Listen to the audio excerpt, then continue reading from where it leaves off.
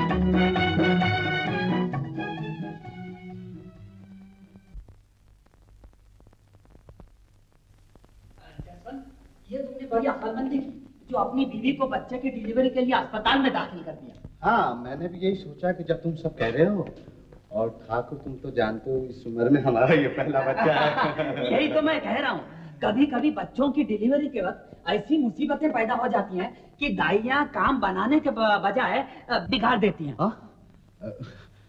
ठाकुर कभी कभी ऐसा भी होता है? हाँ हाँ, मगर अस्पताल में नहीं। बैठो बैठो। अस्पताल में नहीं? अरे तुम तो ऐसे डर गए जैसे ठाकुरायन के बजाय तुम्हें बच्चा होने वाला है। ठाकुर तुम भी। ठाकुर तुम तो जानते हो हम दोनों को बच्चे की कितनी आरज़ू थी। भगवान करे सब ठीक हो जाए। जसवंत घबराओ मत, सब ठीक हो जाएगा। अच्छा।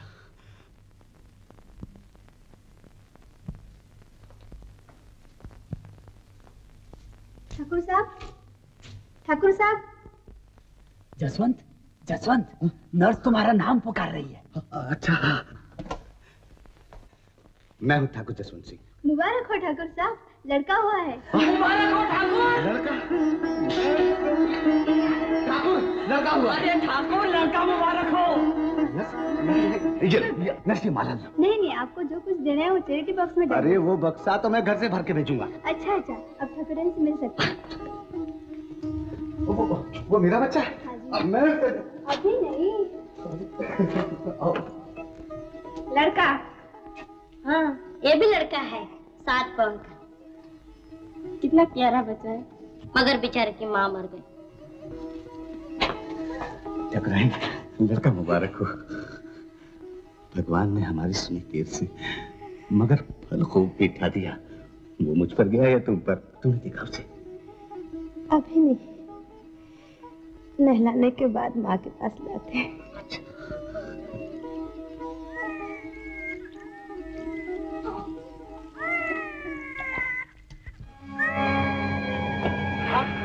आग लगे। Hello, fire brigade. Store room में आग लगी है, जल्दी चलो।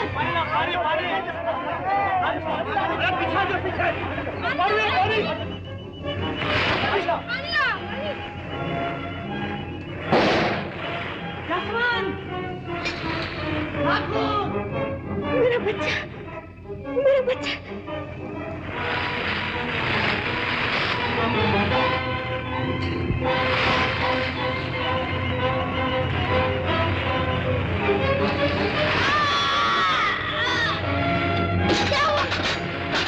अरे कोई जल्दी मैच स्विच बंद करो। Nurse, nurse.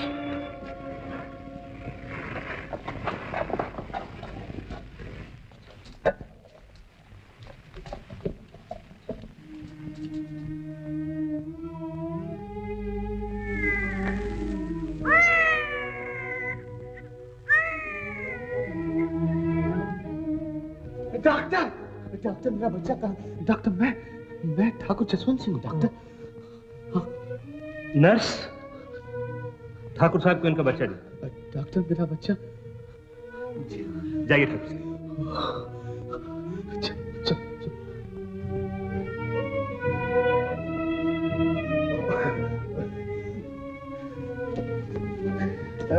ये है।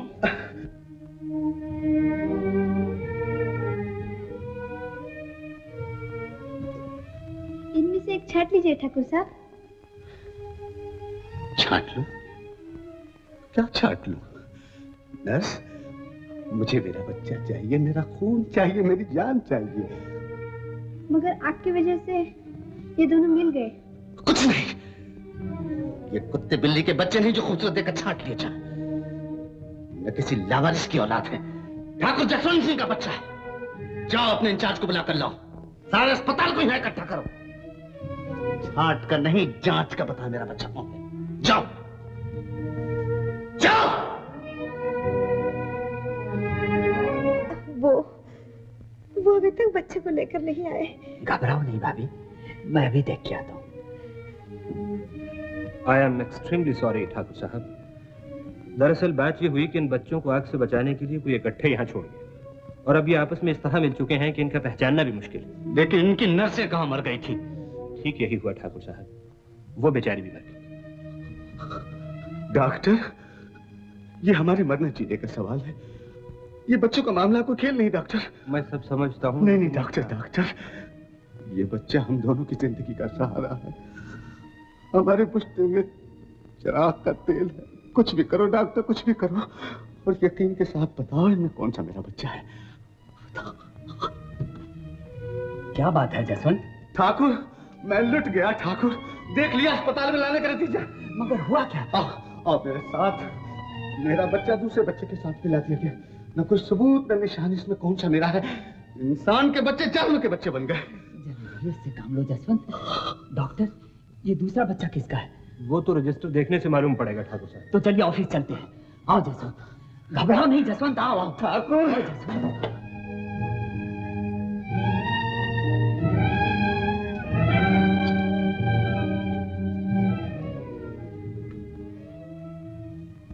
अरे, इसमें तो लड़के के बाप का नाम ही नहीं है। ठाकुर साहब, ये बच्चा शहर की बहुत मशहूर नाचने वाली। क्या?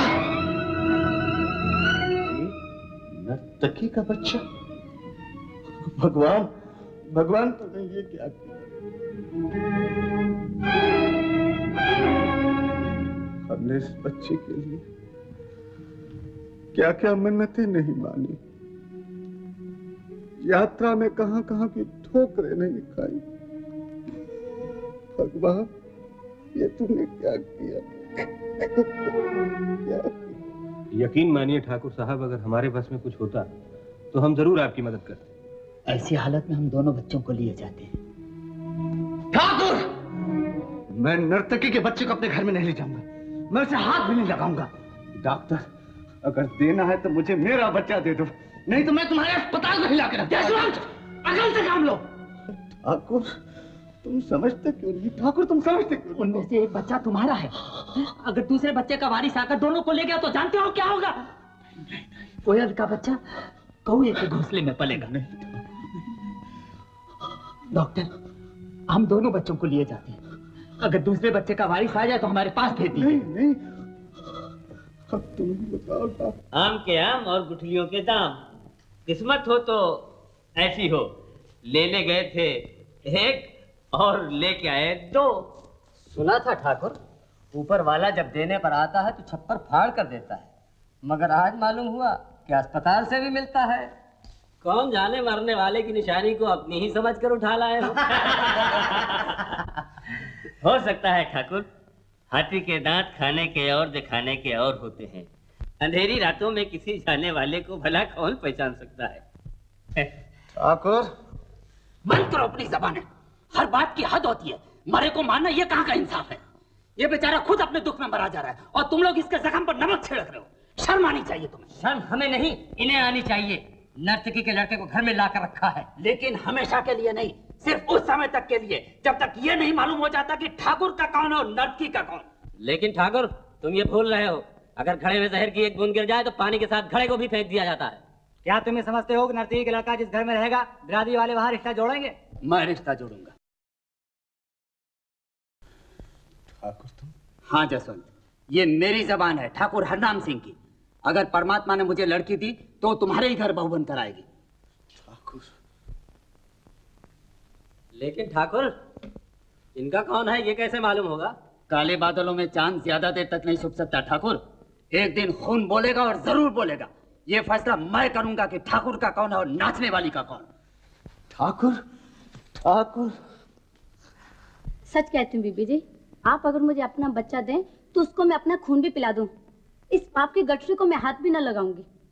एक बच्चे की माँ नाचने वाली, उसमें उस बेचारे मासूम का क्या कसूर है? दुनिया हम पर उंगली उठाकर यही कहेगी ना कि हमने एक नाचने वाली के बच्चे को दूध पिलाया, फिर कौन हमें अपने घर में घुसने देगा? बीबी जी मेरी मानिए तो आप उसी मोहल्ले से दाइयाँ बुलवा लीजिए। तुम मुझे उपदेश देने आई हो?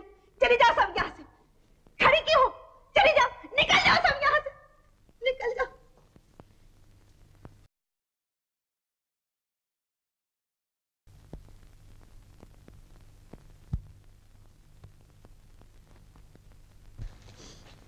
ये सब दाइयाँ कहाँ जा रही हैं? जहन्नम में। क्या कह रही हो? उन्होंने बच्चों को दूध पिलाने से इनकार कर दिया। इनकार कर दिया सबने? तो अब क्या होगा? होगा क्या? मैं अपना दूध पिलाऊंगी दोनों को। नहीं नहीं रुक्मणी, ऐसा गजब न कर बैठना। तो क्या चाहते? दोनों को भूख से मर जाने दो? नहीं नहीं, लेकिन कुछ और होना चाहिए। अगर तुमने ऐसा किया तो बड़ी जगफसाई होगी। कोई हमारे घर का पानी नहीं पिएगा, लोग हमसे दूर दूर रहेंगे। मगर क्यों? क्योंकि इनमें से एक नाचने वाली की औलाद है, जलील लावारिस। दूसरा उससे भी ज्यादा लावारिस हो जाएगा, जो हमारे ही सामने भूख से तड़प तड़प कर मरेगा। ठहरो रुक्मणी, मैं कोई और रास्ता निकालता हूँ। मैं और दाइयाँ बुलवाता हूँ। अब मुझे न रोको, मुझसे नहीं रहा जाता। रुक्मणी, रुक्मणी कल की तो सोचो रुक्मणी। तुम कल की सोचो, मैं तो आज के सोच रही हूँ। रुक्मणी, रुक्मणी तुमने अच्छा नहीं किया। ये तुमने अच्छा नहीं किया रुक्मणी, अच्छा नहीं किया। ये तुमने क्या किया भगवान? तुम तो जानते थे हमें औलाद के कितने अरमान थे। दिन रात हाथ जोड़े तुम्हारे सामने खड़े रहे, कहां कहां जाकर तुझे नहीं पुकारा। मैंने तो समझा तूने हमारी सुन ली, लेकिन ये कैसा नया खेल रच दिया। मुझे नहीं पाया तुम्हारा ये खेल, मुझे नहीं पाया। बोलो दयालु, क्या यही तुम्हारी दया थी? औलाद पाकर भी मैं खुश न हो सका। तुमने मेरे अरमानों का गला घोट दिया। बोलो भगवान, ऐसा क्यों किया? ऐसा क्यों किया भगवान? ऐसा क्यों किया? ऐसा क्यों?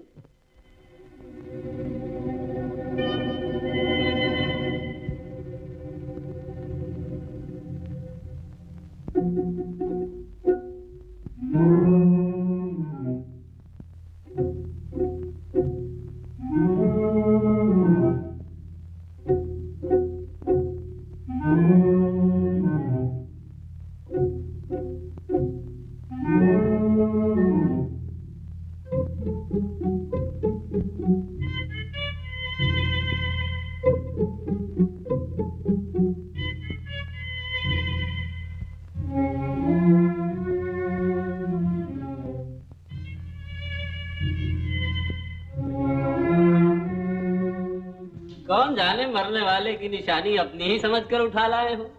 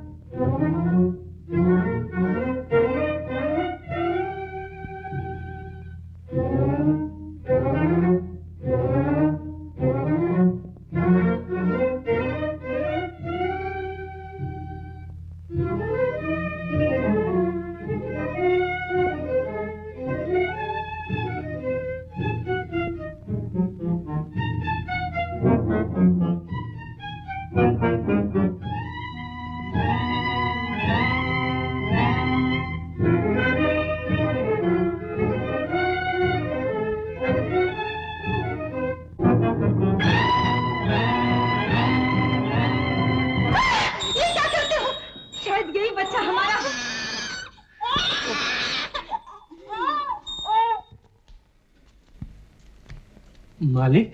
हाँ? क्या है? कोई आपसे मिलने आया है। अच्छा, उनसे बैठने को कहो, मैं आता हूँ।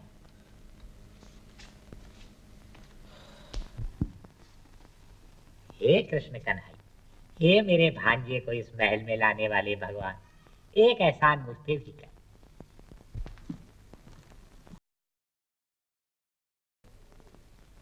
आप कौन साहब हैं? बाके बिहारी, उस्ताद बाके बिहारी। नहीं समझी? कुछ और बयान करूं?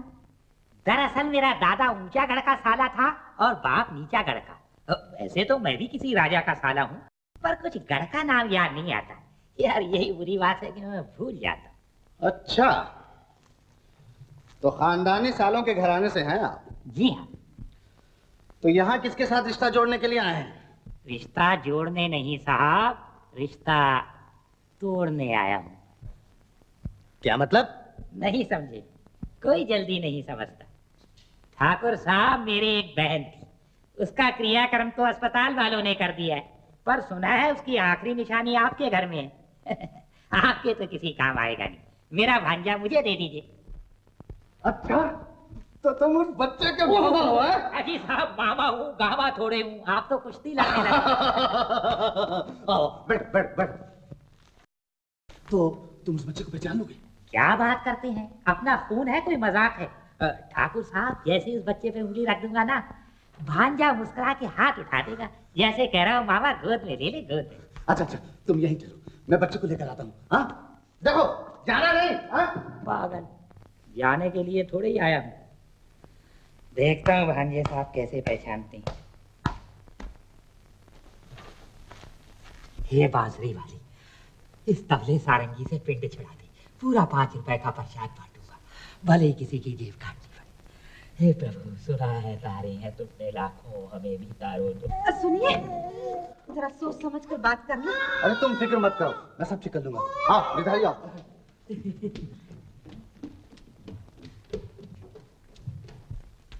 ले आए मेरे भांजे को? हाँ हाँ, देखो। हाँ, यही है मेरा भांजा, मेरी बहन से बिल्कुल शक्ल मिलती है। अच्छा, इसकी शक्ल तो और भी ज्यादा मिलती है। ऐसा लगता है जैसे दोनों ही मेरे भांजे हों। ये क्या कह रहे हो? अरे भाई खामोश क्यों हूँ, अपने भांजे को पहचानो। हाँ हाँ हाँ, ये तो रोता है, ये आप ही का होगा। वो है मेरा। आजा बेटी, आजा।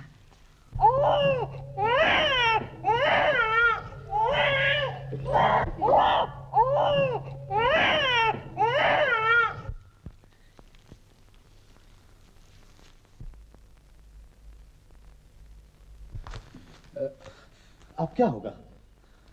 मैं खुद चक्कर में हूँ, कल का छोकरा मेरे तजुर्बे पे हाथ साफ कर गया। खैर कोई बात नहीं, दोनों में से कोई सा भी दे दीजिए। लेकिन अभी फैसला तो हुआ नहीं, तुम्हारा कौन सा बच्चा है? ठाकुर साहब, छोड़िए इस सरफोड़ी को। अगर मेरा बच्चा आपके घर रह जाएगा तो भी आप घाटे में नहीं रहेंगे। आखिर वो भी आप जैसे किसी बड़े खानदान वाले की औलाद है, कोई आसमान से थोड़ी गिरा है। नहीं नहीं, ये कभी नहीं हो सकता। बस घबरा गए? ठाकुर साहब, आप हमारी परवाह ना करें, हम तो आपके बेटे को भी बड़ी आसानी से तबला सारंगी सिखाकर अपने जैसा मिरासी बना देंगे। भैया जरा मेरी तो सुनो। अभी अभी तुम कह रहे थे अच्छे को ले जाकर बुरा बना सकते हो, तो क्या हम बुरे को अच्छा नहीं बना सकते? क्यों नहीं बना सकते? यही तो मैं भाई साहब को समझा रहा था। इंसान का बुरा या भला बनना उसकी परवरिश पर मुनस्सिर है, ना कि खून पर। तो ऐसा करो, अभी दोनों बच्चों को यहीं रहने दो, बड़े हो जाने पर फैसला हो जाएगा। ये हुई ना पते की बात। भाई साहब से तो हाथ जल्दी कर पर इसमें भी एक झगड़ा है। झगड़ा कैसा? मैं इस बच्चे को देखे बगैर नहीं रह सकता। मेरी मरी हुई बहन की आखिरी निशानी है। तो फिर तुम भी यहीं रह जाओ ना। रुक्मणी, ये क्या कह रही हो तुम? ठीक है तो कह रही हूँ, जब हम इनका बच्चा रख लेंगे तो क्या इन्हें रहने के लिए जगह नहीं देंगे? ठीक है, अब जो तुम्हारी मर्जी में आया करो, मुझसे कोई मतलब नहीं। बहन, भाई साहब कुछ नाराज हो गए। ऐसी कोई बात नहीं, सब ठीक हो जाएगा। गिरधारी जी। गिरधारी, इन्हें वो गोल कमरा खोल दो। बहुत अच्छा, चलिए।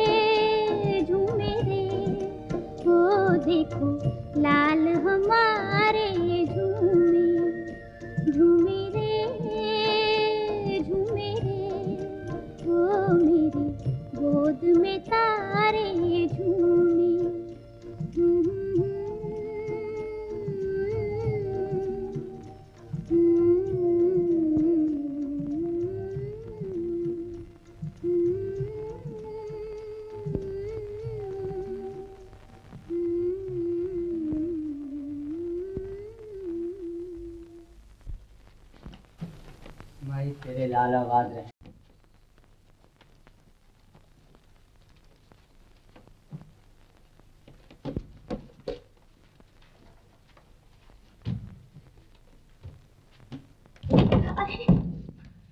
देखो बेटा, कितनी तकलीफ है बेचारे को। ऐसे आदमी पर हमेशा दया रखना।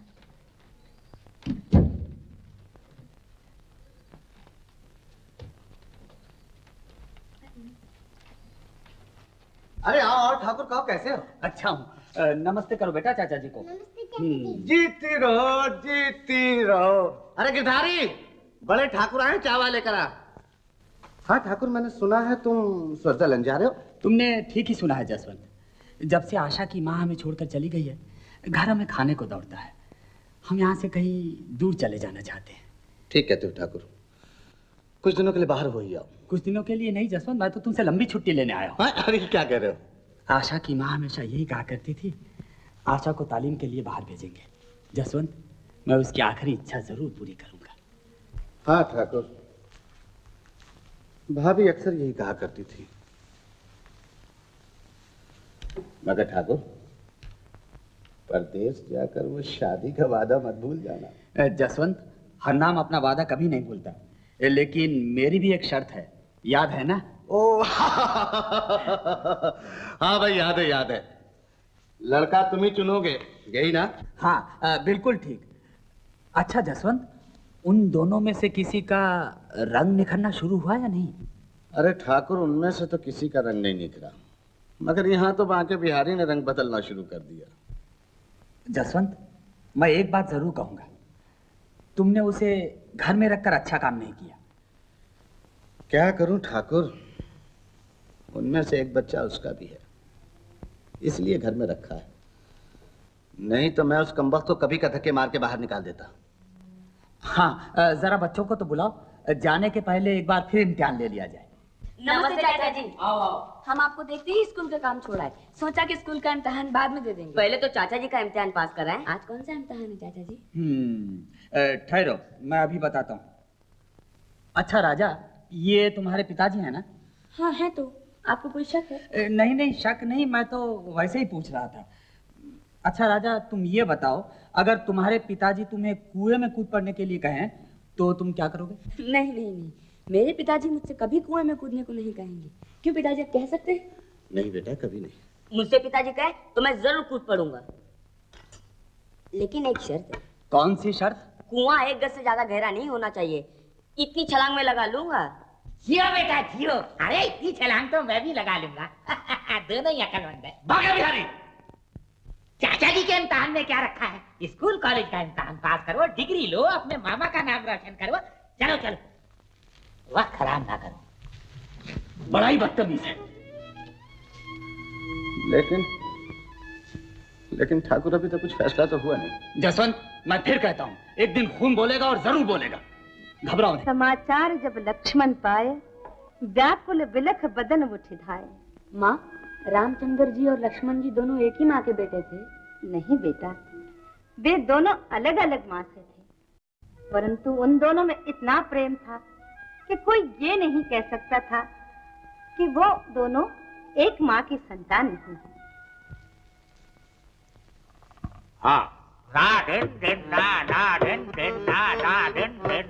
बेटा तो प्यार से बजाओ, तुम तो मामा का नाम ही बदनाम कर दोगे।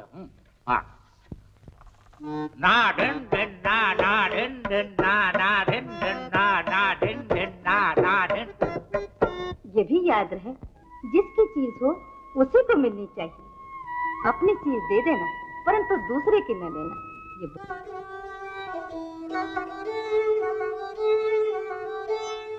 बस ढूंढ लिया, तू ही मेरा असली भांजा है।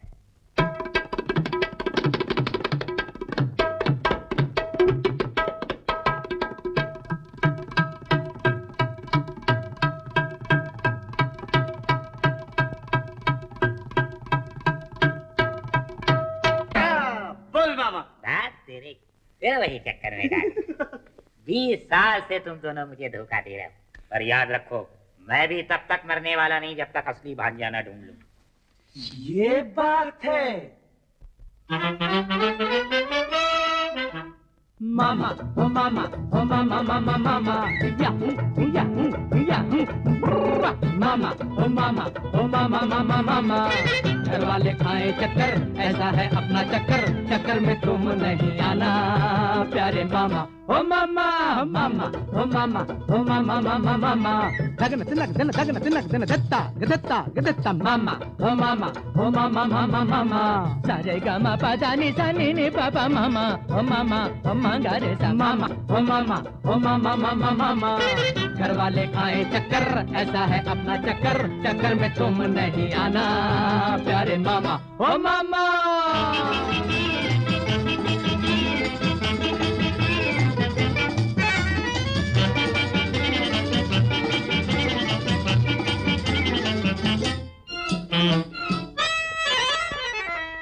जो असली है कभी उससे खताएं हो नहीं सकती, जो नकली है कभी उससे वफाएं हो नहीं सकती।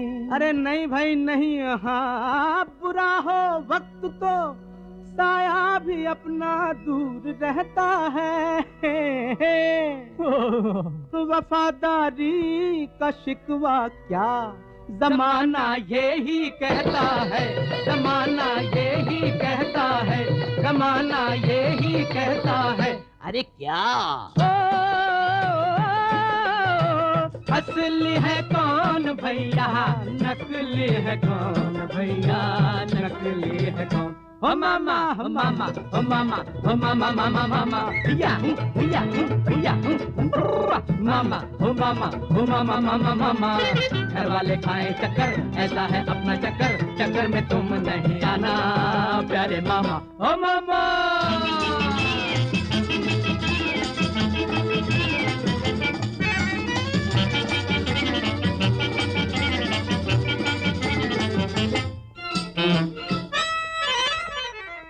ये दुनिया है यहाँ अपने भी आंखें फेर लेते हैं, अगर कुछ नाम हो जाए तो आकर घेर लेते हैं। हाँ, जहाँ वाले मोहब्बत करके वादा क्या निभाएंगे, सच भाई हुए हैं आज बेगाने, हमी पर ताने कसते हैं, हमी पर ताने कसते हैं, हाँ हमी पर ताने कसते हैं। अरे कैसे असली है कौन भैया, नकली है कौन भैया, नकली है कौन। ओ मामा मामा ओ मामा ओ मामा मामा मामा या या या मामा ओ मामा ओ मामा मामा मामा। घर वाले खाए चक्कर, ऐसा है अपना चक्कर, चक्कर में तुम नहीं आना प्यारे मामा ओ मामा मामा ओ मामा ओ मामा मामा मामा। धगन तिलक दिन धगन तिलक दिन दत्ता गदत्ता गदत्ता मामा ओ मामा ओ मामा मामा मामा। सारे गामा पादानी सानी ने पापा मामा ओ मामा ओ मांगा रे सा मामा ओ मामा ओ मामा मामा मामा। घर वाले खाए चक्कर, ऐसा है अपना चक्कर, चक्कर में तुम नहीं आना प्यारे मामा ओ मामा।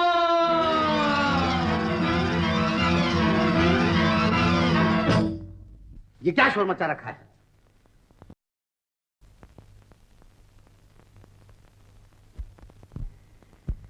ओ, तो अब इन दोनों को ये धंधा सिखाना शुरू कर दिया? सिखाना? ठाकुर, मैंने तो इन लड़कों में वो रंग भरा है, वो रंग भरा है कि जिसे देख के बड़े बड़े उस्ताद अपना सर पीट लेंगे। अब तो मुझे भी इनसे कुछ सीखना पड़ेगा। बांके बिहारी के बच्चे क्यों इन दोनों को मिरासी बनाने पर तुला हुआ है? तुम भी तो बड़े ठाकुर के साथ रोज रोज नए इम्तिहान लिया करते थे। किसी दिन अनाड़ी को मेरे हाथ में थमा देते तो मैं घर का रहता था घाट का। आखिर मुझे भी तो अपनी फिक्र थी। बांके बिहारी! ठाकुर, एक ही डार के दो फूल होते हैं, एक भगवान पे चढ़ता है, दूसरा मुर्दे पे। जगह जगह की बात है। जो महफिल में बजाता है वो उस्ताद कहलाता है, जो कोठे पे बजाता है वो मिरासी। नमक हराम जिस थाली में खाता है उसी में छेद करता है। मेरे टुकड़ों पर पड़ा है, मुझे जबान लड़ाता है। अगर आइंदा ऐसी हरकत की तो जबान खींच लूंगा।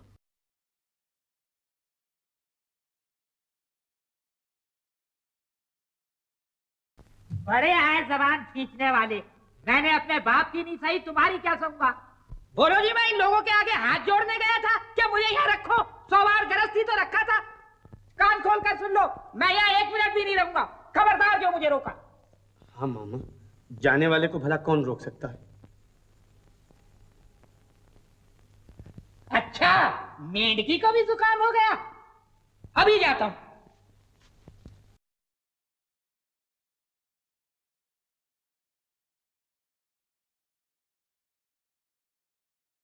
बादब्बा मुलायजा होशियार, निगाहे रूबरू, शहंशाह तबला सारंगी, मालिक नाचो गाना सारे जहां के मामा तशरीफ ले जा रहे हैं। चुप रहो। मामा मुझे भी अपने साथ ले चलो। नहीं मामा, मुझे अपने साथ नहीं मामा, तुम्हारे साथ जाऊंगा। नहीं मैं जाऊंगा। तू कौन होता? तू कौन होता? मैं जाऊंगा। मेरे मामा लगते, मेरे मामा जाऊंगा। ऐसी भद्दी बातें करते शर्म नहीं आती? इतने बड़े हो गए और बात करने तक की तमीज नहीं। ले ये सारे, चल बजा वो तबला। बाप ने मारी पीड़ड़ी और बेटे तीरंदाज, बड़े आए जाने वाले। गिरधारी, सुखिया, तुम सब कहाँ मर गए? अरे मेरी छड़ी कहाँ है? अरे ला तो रही हूँ। ओ, लाओ। हाँ खा इतनी देर कर दी। अरे सुनो तो। अब और क्या है? आशा अब सियानी हो गई होगी। ठाकुर से जरा ब्याह के बाद छेड़कर देखो ना। क्या बात कर रही हो? क्यों, क्या हुआ? अरे 12 वर्ष के बाद ठाकुर विलायत से आए हैं। वहां लोगों के सामने मैं ये कहूं कि ठाकुर अपनी लड़की की शादी हमारे किस लड़के के साथ करोगे, ये मुझसे नहीं होगा। तुम कभी किसी का कहा मत करना। अच्छा जाओ, मैं बांके भैया को भेज देती हूँ। ओह, बांके भैया, ठाकुराइन कभी तो अकल से काम लो।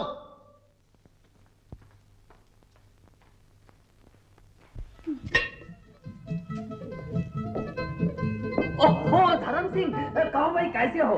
क्या बताऊं, एक एक की सूरत देखने के लिए तरसता था मैं यहाँ। चलिए अच्छा हुआ कि हम लोग याद तो आते थे। अच्छा भाई, भाभी और बच्चा तो मजे में है ना? बच्चा तो एक बच्चे का बाप भी बन गया। जसवंत, तुम तो इतने बदल गए, पहचाने नहीं जाते। बड़े ठाकुर, जमाने ने मुझे बदल दिया और तुम जमाने के साथ बदल गए। अच्छा ये तो बताओ, कहीं हमारी होने वाली बहू को तो अपने रंग में नहीं रंग लिया? जसवंत, हिंदुस्तानी चाहे जिस लिबास में हो, वो हमेशा हिंदुस्तानी रहता है। अभी आ रही है, खुद ही देख लेना किस रंग में है।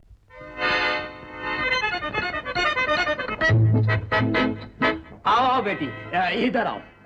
ये हैं तुम्हारे जसवंत अंकल। जीती रहो। वाह, विलायत रहकर भी तुम ये सब नहीं भूले। मैं तो ये समझा तुम ये कहोगी hello, how do do uncle. Uncle यानी कि मामा? किसने मुझे पुकारा?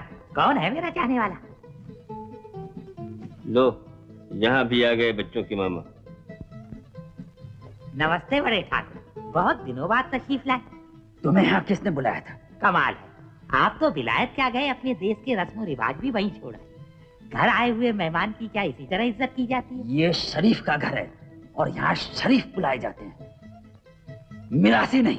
इससे तो मिरासी अच्छे हैं, जो कम से कम घर आए हुए मेहमान की बेइज्जती तो नहीं करते। खामोश, अपनी हैसियत देखकर बात कर। चला जा यहाँ से, जाओ। ठाकुर, मैं यहाँ रहने नहीं आया, बहू देखने आया, वरना लड़कों को क्या जवाब दूंगा। तू ही है ना मेरी बहू, अंधेरे घर में खड़ा कर दो तो उजाला होगा। जलील कमीने, छोटा मुंह, बड़ी बात। पिताजी, तू जा यहाँ से। कोई बात नहीं बेटा, तुम जाओ। क्यों ठाकुर, आ गए ना अपनी ठकराई पे? और जो मैं भी अपने कंजरपने पर आ जाऊं और तुम्हारे एक झापड़ रसीद कर दूं, तो क्या इज्जत रह जाए इस भरी महफिल में तुम्हारी? शहर भर में डंडोरा पिट जाए, अखबारों में मेरा नाम ऊपर हो और तुम्हारा नीचे। लेकिन नहीं, हम लोगों का खून तो हमेशा गालियों का जवाब सलाम से देता आया। जाओ, छोड़ दिया तुम्हें। हरनाम, ठाकुरों की मजलिस में मिरासी भी बुलाए जाने लगे। सुन लिया जसवंत, ले जाओ इसे। अगर तुम हमारे साथ उठना बैठना चाहते हो तो इसे घर की 4 दीवारी में बंद रखो, वरना बहू भी इसी के मोहल्ले से ढूंढ लेना।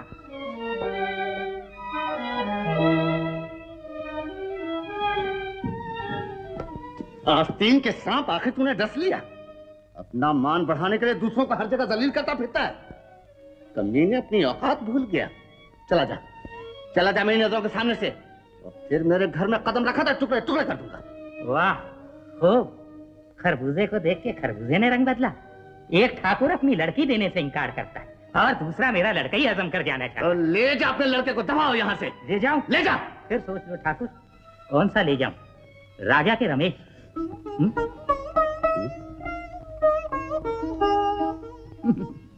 खामोश क्यों हो गए? ठाकुर, इस कुर्बानी के लिए पत्थर का जिगर चाहिए, पत्थर का। इसके लिए हम दोनों में से एक को अपने दिल का खून करना होगा। मैं करूंगा अपने दिल का खून, क्योंकि मैं दोनों को प्यार करता हूं। वो जहां भी रहे, खुश रहे, फले फूले। जाओ, मैंने अपना बच्चा दान कर दिया, मैंने अपना बच्चा दान कर दिया, मैंने अपना बच्चा दान कर।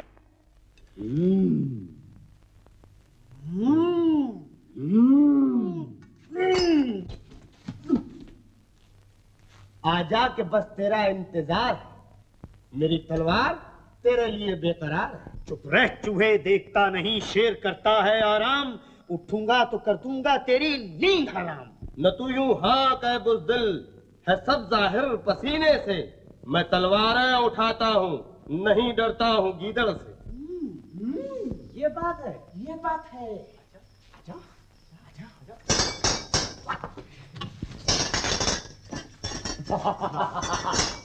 ये बात सच्ची का लड़ना तो उठो।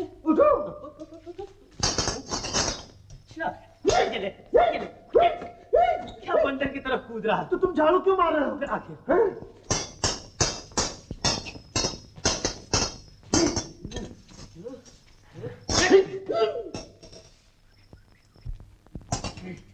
अरे ये क्या? अरे ये क्या? माँ देखो ना माँ, धोखे से मारता है। अरे शर्म नहीं आती तुम लोगों को? अब तुम जवान हो गए हो, तुम्हारे पिताजी और मामा लड़की देखने गए हैं और तुम यहाँ बच्चों कैसे हरकतें कर रहे हो? लड़की देखने गए हैं? बहू किसको दोगी माँ? मुझे देंगे, आपको कोई एतराज? अरे जा माँ, तुम ही फैसला करो, बहू किसे दोगी? हाँ मैं, तुम ही फैसला करो ना। बहू के लिए दूल्हा मैं नहीं, बड़े ठाकुर पसंद करेंगे। वो जिसे चाहेंगे उसे देंगे। एक बात बताओ माँ। बोलो बेटा। माँ, कभी तुम्हें ऐसा ख्याल आता है कि हम दोनों में से एक बेटा तुम्हारा नहीं? चुप, कैसी बातें करता है? नहीं माँ, सच बताओ ना, तुमने कभी ऐसा सोचा है? ईश्वर जानता है बेटा, मेरे दिल में कभी ऐसा ख्याल नहीं आया, और आए भी क्यों, तुम दोनों ही मेरी औलाद हो। गलत, बिल्कुल गलत। दोनों नाचने वाली की औलाद है। हाय राम, तुम्हें लाज नहीं आया ऐसे शब्द कहते हुए? तुमने मुझे भी नाचने वाली बना दिया। ये मैं नहीं कह रहा हूँ, सारी दुनिया कह रही है। अगर अमृत में एक बूंद जहर मिल जाए तो वो अमृत नहीं रहता, जहर हो जाता है। तो तुम उन्हें ये क्यों नहीं समझाते? दूध में कितना भी पानी मिला, दूध दूध ही रहता है। तुम नहीं समझोगी, क्योंकि इस घर की चार दीवारी तुम्हें उन तानों से बचा लेती जिन्हें मैं सुन सुन कर पागल हो जाता हूँ। तुमसे कोई जवाब नहीं दिया जाता? क्या जवाब दूं? कैसे उनकी जबानें बंद कर दूं, जबकि हम दोनों जानते हैं इनमें से एक लड़का हमारा नहीं। बड़े बहादुर हो, इसी बात का ढोंढोरा पीटते रह कर। 100 बार कहा, बच्चों के सामने ऐसी बातें नहीं कहते, पर तुम नहीं समझोगे। अब कुछ समझने की जरूरत नहीं। बड़े ठाकुर ने आज सब खत्म कर दिया। भरी महफिल में मेरे मुंह पर कह दिया, ठाकुर बहू भी बांके बिहारी के मोहल्ले से ढूंढ लो और भेजो उस मिरासी के बच्चे को वहां। सुना था औलाद होने के बाद खुशी होती है, चैन मिलता है। मैंने न जाने कौन सा पाप किया था जो मुझे कुछ भी नहीं मिला। जी चाहता है, जी चाहता मैं दोनों को मार दूं। इन्हें मारने से पहले तुम्हें मेरी लाश पर से गुजरना होगा। मर जाओ, तुम सब मर जाओ। मुझे इस घर में कभी शांति नहीं मिली, कभी शांति नहीं मिली। पिताजी, हट जा लग, मत छू मुझे। राजा,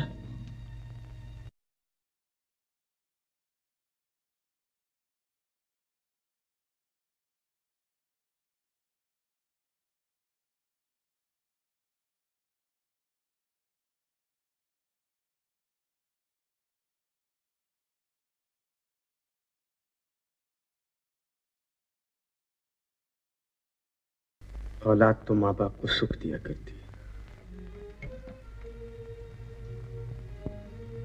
और एक हम है कि दोनों ने उनका चैन लूट रखा।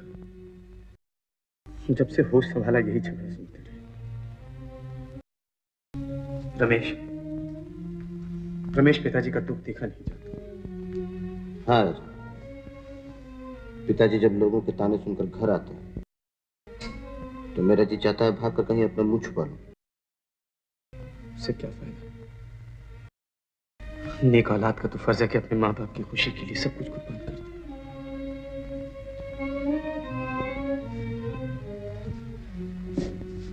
देख रहा हूं, अब हम बच्चे नहीं रहे, सब समझते। इस घर में जो हो रहा है उसे देख भी रहे। तुम भी जानते हो, मैं भी जानता हूं, हम दोनों में से एक इस घर का नहीं।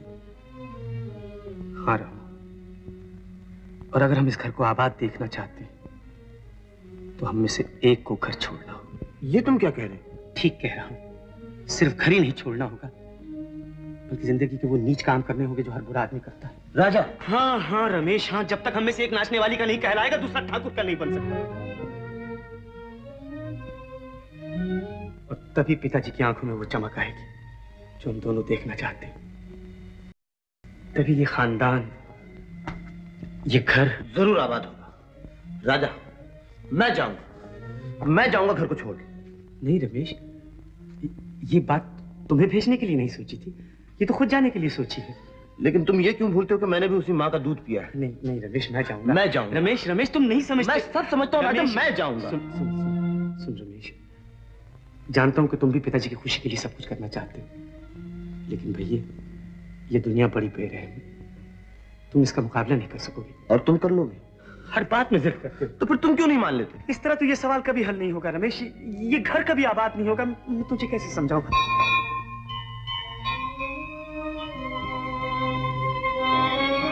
ठीक है, देख, भगवान की मर्जी से हम दोनों इस घर में आए, एक साथ पले, एक साथ खेले। अब उसी की मर्जी से हम दोनों में से एक इस घर को छोड़कर जाएगा। लेकिन राजा, ये कैसे मालूम होगा कि भगवान हम में से किसको भेजना चाहता है? आओ मेरे साथ।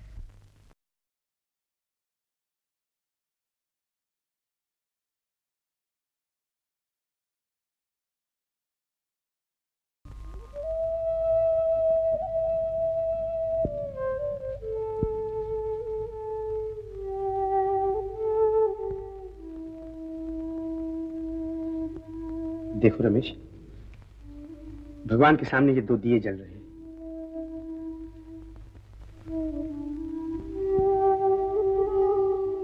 इसमें से एक तुम्हारा और एक मेरा, और जिसका दिया पहले बुझ गया समझो भगवान उसी को भेजना चाहते हैं। मंजूर है? मंजूर है। तो आप बैठ जाइए।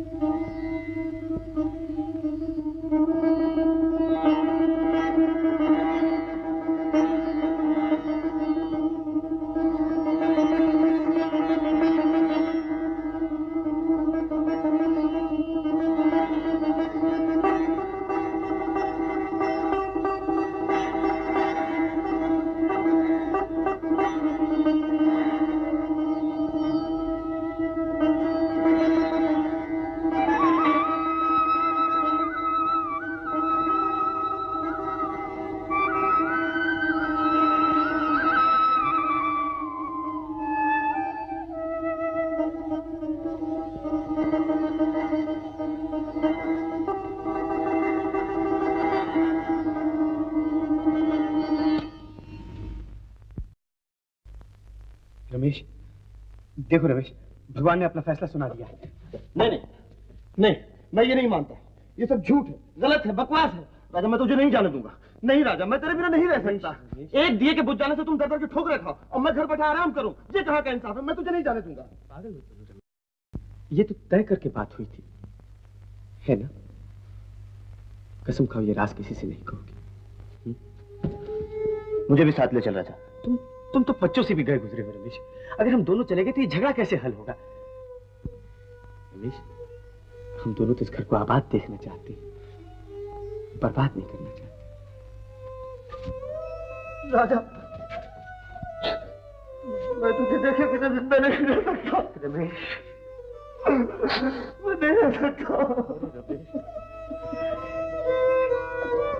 देख ले, ये दीवारों के बाहर चले जाने से रिश्ता थोड़ी टूट जाता है। हाँ? अब मैं कहाँ जा रहा हूँ? मैं तो हमेशा तुम्हारे साथ, हमेशा तुम्हारे साथ। भैया,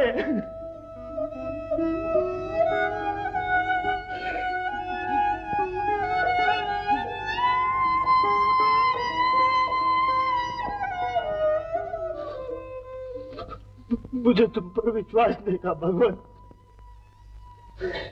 तुमने उसे धोखा दिया।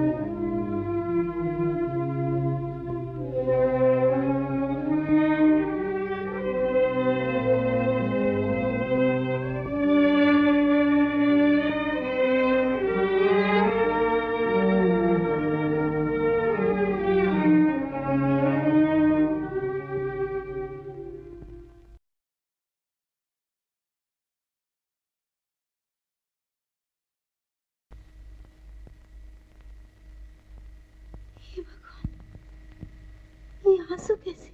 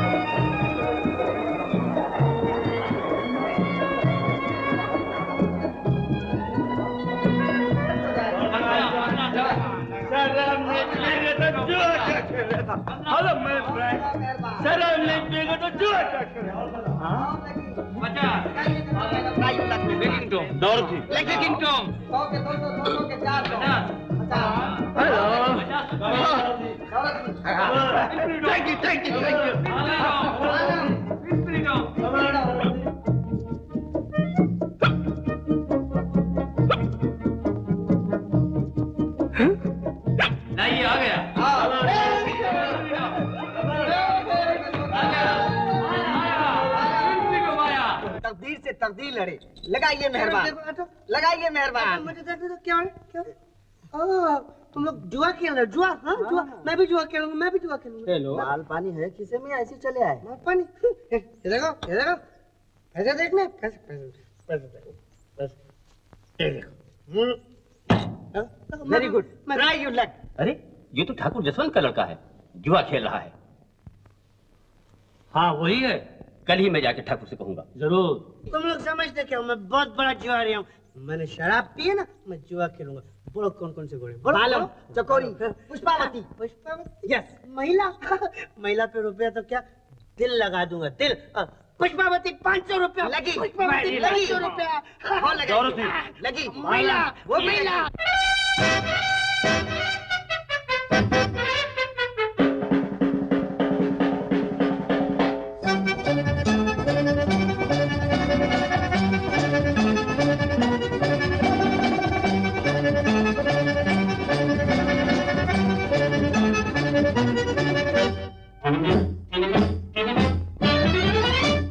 बेलिया बेलिया बेलिया बेलिया बेलिया बेलिया बेलिया बेलिया भीगी सी बहारों में तुमने इशारों से दिल मेरा लिया।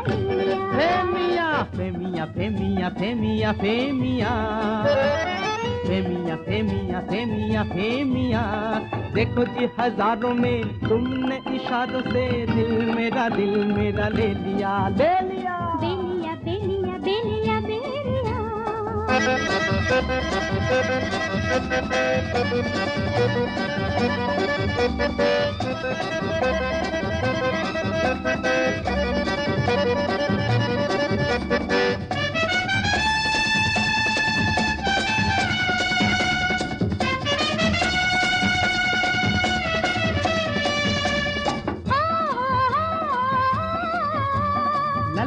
ला ला ला ला चांद का छल के पैमाना, चांद मेरी मस्ताना, प्यार का जाम पिलाना, जल न जाए जमाना। धूम के रात कहे हाथों में हाथ रहे नील गगन तले आ। धूम के रात कहे हाथों में हाथ रहे नील गगन तले आ। बेलिया बेलिया बेलिया बेलिया बेलिया बेलिया बेलिया बेलिया भीगी सी पहाड़ों में तुमने इशारों से दिल मेरा ले लिया। फेमिया फेमिया फेमिया फेमिया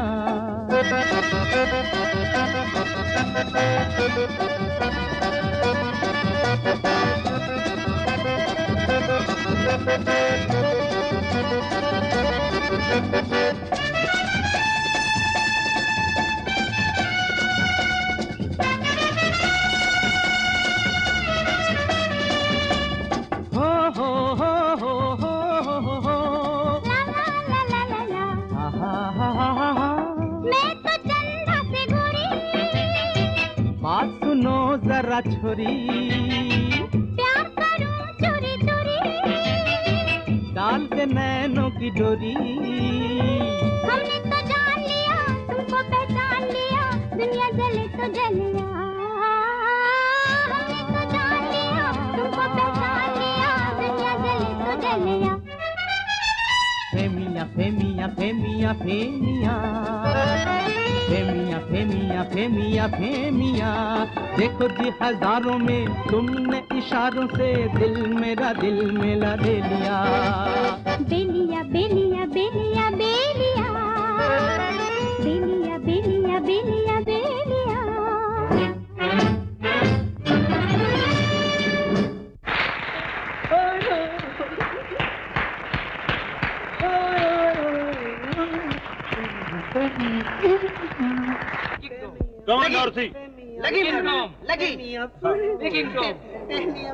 कमान महिला, कमान मेहरबान लगाइए।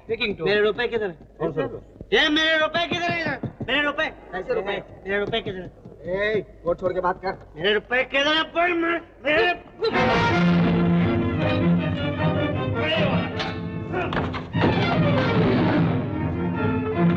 पैसा और पैसा रे।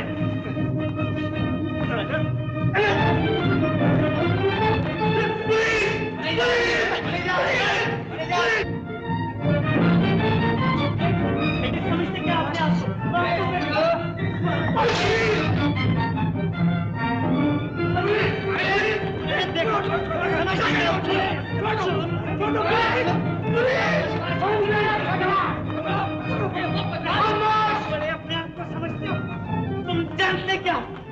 तुम क्या समझते हो?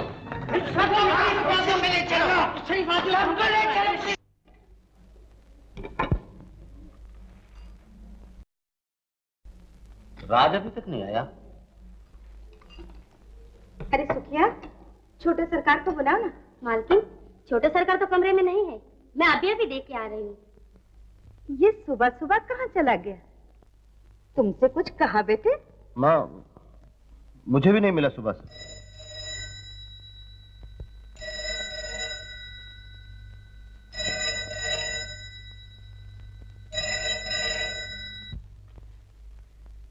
हेलो, हाँ, मैं ठाकुर जसवंत सिंह बोल रहा हूँ। क्या? राज ने शराब पी? क्या कहते हो? जुए में पकड़ा गया? और इस वक्त हालात बंद है। ठीक है, मैं भी आता हूँ।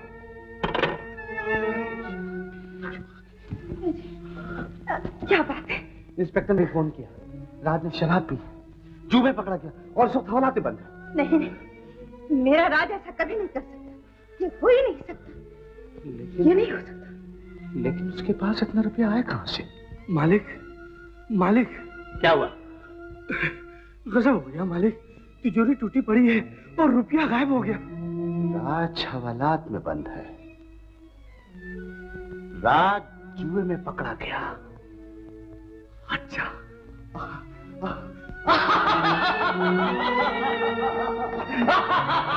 क्या हुआ?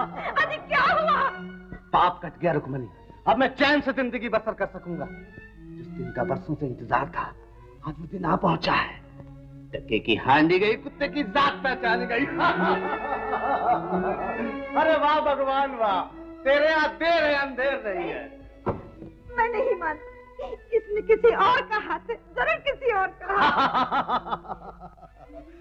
बड़े ठाकुर ठीक ही कहते थे, एक दिन खून बोलेगा और जरूर बोलेगा। रुक्मणी बोला और खूब बोला। ये लो। मेरी अंगूठी भी ले गया। ये गलत है, ये सब गलत है। तुम जाओ उसे छुड़ा के लाओ। छुड़ाने की जरूरत नहीं, उसे वहीं मरने दो। नहीं नहीं, सुनिए। जा बेटा, जल्दी से उसकी जमानत दे आ। जा जल्दी। जा रहे हो तो उससे ये भी कह देना कि उसके लिए इस घर के दरवाजे हमेशा के लिए बंद हो चुके। अगर इस घर में कदम रखा तो मैं उसे गोली मार दूंगा। तू खड़ा क्यों है? जाता क्यों नहीं? उसे मेरे दरिया वाले मकान में रहने को कह देना। जा, समझा ना? जा जल्दी। हे भगवान, ये क्या हो रहा है? राजा, राजा, ये सब क्या हो रहा है? रमेश, घर छोड़ना है ना? ये तो सिर्फ इब्तिदा है, बहुत कुछ करना होगा। ये लो दरिया महल की चाबियां। माँ ने कहा तुम वहीं रहो। माँ ने कहा? राजा।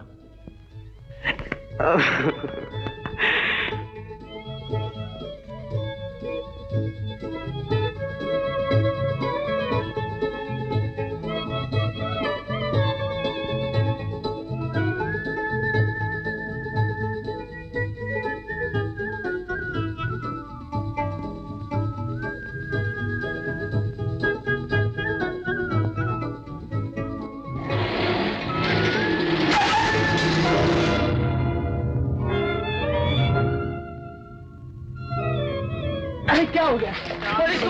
पुलिस जान दो की तरह गाड़ी चलाती हो, तुमको दिखता नहीं है? देखिए मुझे माफ कर दीजिए, मैं आपको डॉक्टर के पास ले चलती हूँ। चलिए। तुम मुझे डॉक्टर ऑफिस के पास नहीं जाना, मेहरबानी करके मुझे घर पहुंचा दीजिए। चलिए।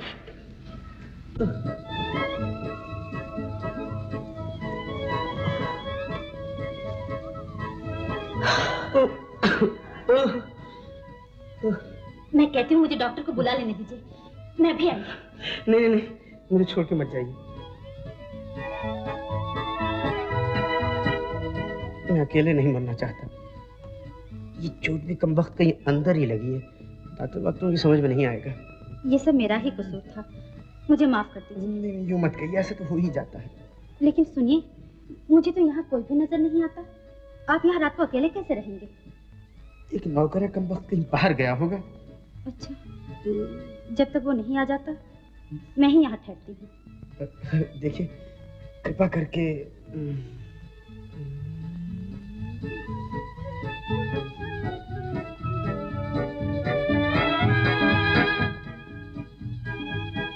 मैं देखती हूँ नौकर कहाँ है।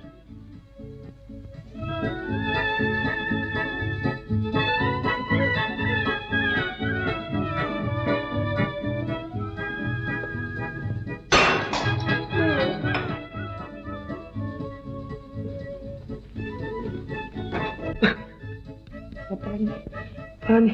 मुझे कहना था। अच्छा, मैं भी लाती हूँ।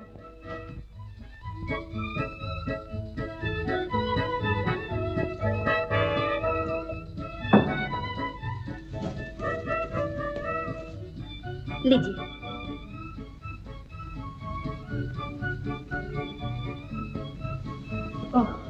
क्या हुआ मालिक? क्या हुआ सरकार? वो आपका नौकर आ गया। मालिक? चले चले। क्या कहा मालिक?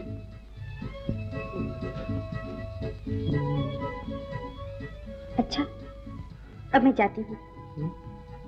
कल फिर हाल पूछने आऊंगी।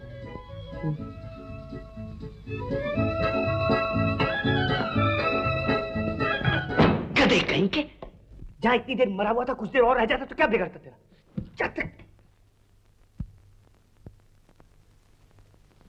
दूध का दूध, पानी का पानी, मिरासी गया मिरासी का भांजा गया। अरे इतने खुश होकर कहाँ जा रहे हैं? रुक्मणी, रुक्मणी आज मैं बहुत खुश हूँ। ठीक है, दिए जलाओ और साधु संतों को दान दो। मैं अभी ठाकुर से जाकर कहता हूँ, ठाकुर तुम्हारे फैसले से पहले भगवान ने अपना फैसला सुना दिया। मैं कब बारात लेकर आऊँ? नहीं नहीं, मेरे जीते जी ऐसा नहीं हो सकता। मेरा राजा ऐसा नहीं है। ये झूठ, ये सब झूठ है। हाँ हाँ, सब झूठे हैं, सब बेईमान हैं। बस वही तो एक नेक है। और पुलिस वालों ने भी उसे यूं ही हवालाते बंद कर दिया था। क्यों? मैं कुछ नहीं जानती। तुम बड़े ठाकुर के यहाँ नहीं जा सकते।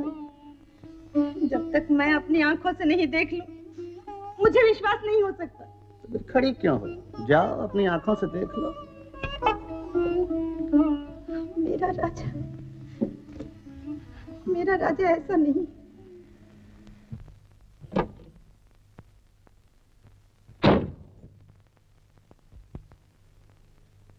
हेलो शंभू, शंभू जी जी जी, जो बताया याद है ना? जी हाँ जी हाँ, बिल्कुल वैसा ही कीजिए, बिल्कुल।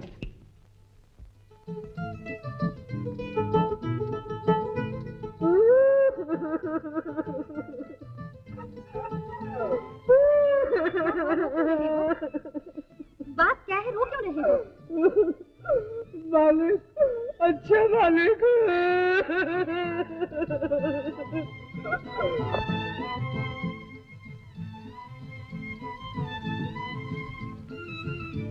सुनिए,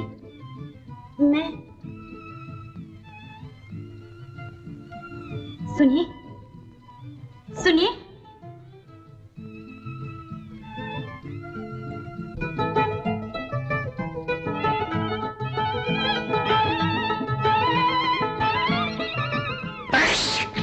तो तुम? नाक में बाल चला गया था।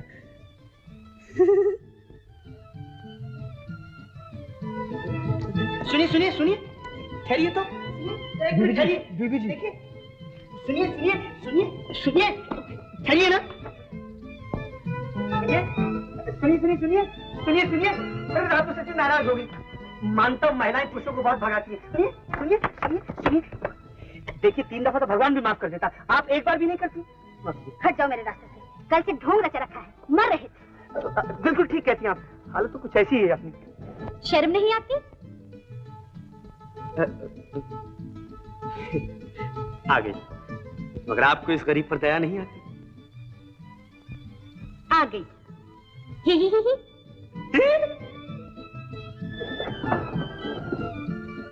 कार खाली कीजिए। खाली है? चारों तरफ भगवान की दया है। चलिए। मैं किसी और से नहीं, आपसे कह रही हूँ, तशरीफ ले जाइए। अजी तशरीफ ले जाने के लिए तो यहाँ बैठा हूँ। चलिए जल्दी कीजिए, गाड़ी चलाइए। कहाँ जाना है आपको? मंजिल का तो पता है, रास्ता नहीं जानता। ले चलिएगा।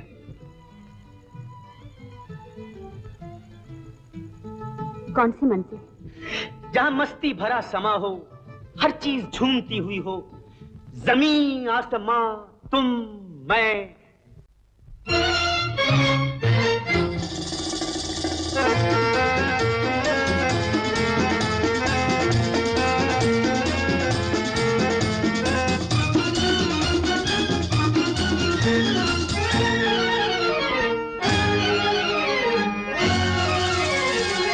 मस्ती भरा है समा, हम तुम है दोनों यहाँ।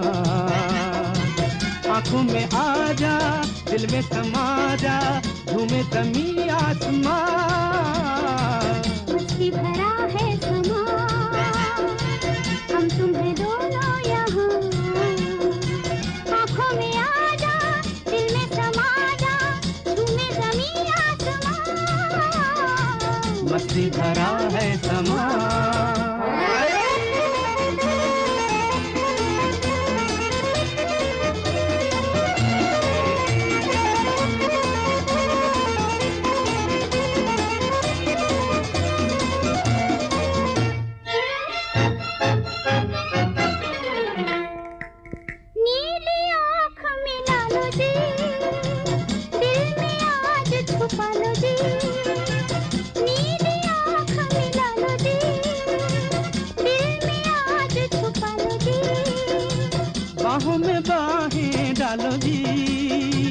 गिर न जाए संभालो जी, भीगी हवाओं में, ऐसी फिजाओं में, होश मुझे है कहाँ।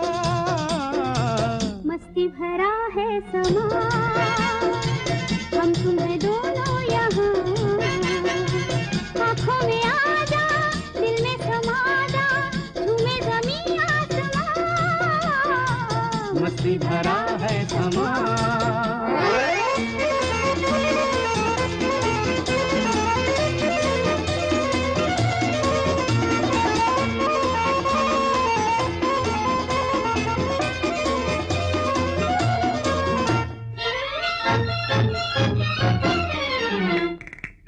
प्यार से प्यार सजाए चल, मन की प्यास बुझाए चल। प्यार से प्यार सजाए चल, मन की प्यास बुझाए चल। प्यार का राग सुनाए चल, दिल का साज बजाए चल। पंछी भी गाएंगे, सबको सुनाएंगे, तेरी मेरी दास्तां। मस्ती भरा है समा, हम तुम है दोनों यहाँ। आंखों में आ जा, दिल में समा जा, झूमे ज़मीं आसमां। मस्ती भरा है समा।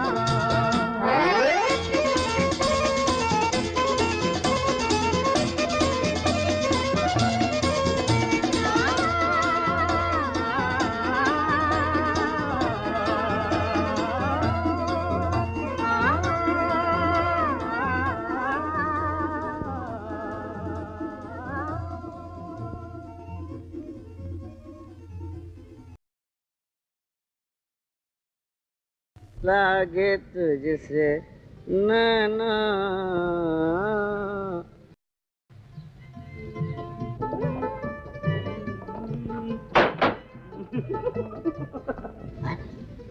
ये तो वही कल वाला है जिसने हमको जेल में भेजा था। अरे शंकर उठ यार। अरे सोने दे भाई। अरे सोने का मौका नहीं है, बंदूक दुश्मन को बराबर करने का वक्त आ गया। चल उठ, नहीं तो ये हाथ से निकल जाएगा कम वक्त। चल चल चल। अरे चल यार, नहीं तो ये चला जाएगा तो बड़ा आफत हो राजा! राजा! क्या हुआ? अरे क्या हुआ? क्या हुआ? वो रहा उधर नहीं इधर। ठहर जा शंकर, मैं इसको निपट लेता हूँ। चलो चलो। हाँ हाँ। ओ तो यहाँ भी पहुँच गए हैं? अब ये मेरे अब कहाँ बच्चे?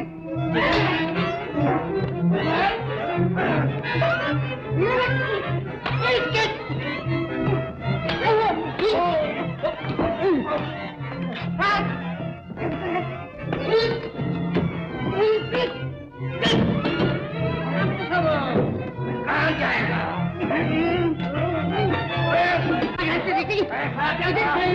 मैं आता हूँ। मैं छोड़ने वाला नहीं तेरे को।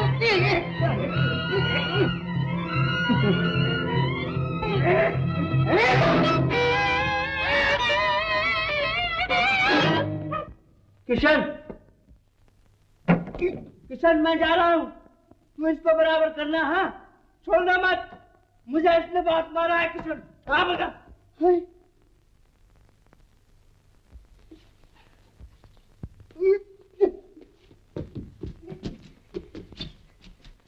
इस बार छोड़ दिया, फिर निपट लूंगा।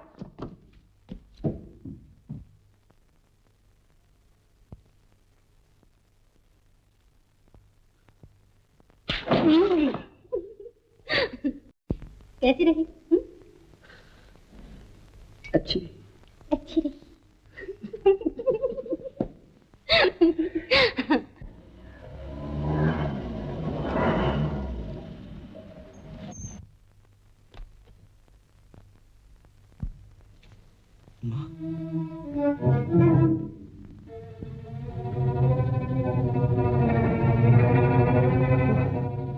क्या बात है? क्या हुआ?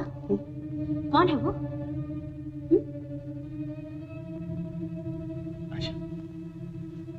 आशा, तुम्हें मेरा एक काम करना होगा। क्या काम? मेरे साथ मिलकर शराबी बनना होगा। शराबी? और मैं? मेरा मतलब शराबी की एक्टिंग करनी होगी। वो क्यों? देखो, वो औरत जो आ रही है ना, वो अपनी भतीजी को मेरे गले मरना चाहती है। अगर तुम मेरी मदद कर दो ना तो हमेशा के लिए पीछा छूट जाएगा। ये बात है, तो देखो मैं कैसे एक्टिंग करती हूँ।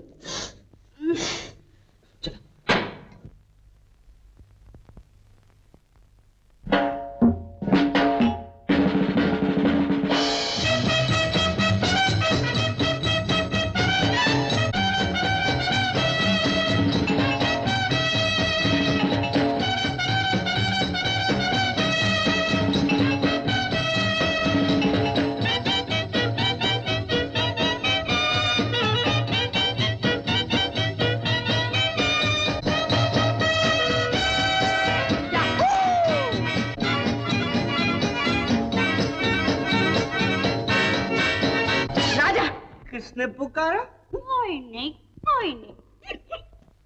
यारो, खता को माफ करो, मैं नशे में हूँ।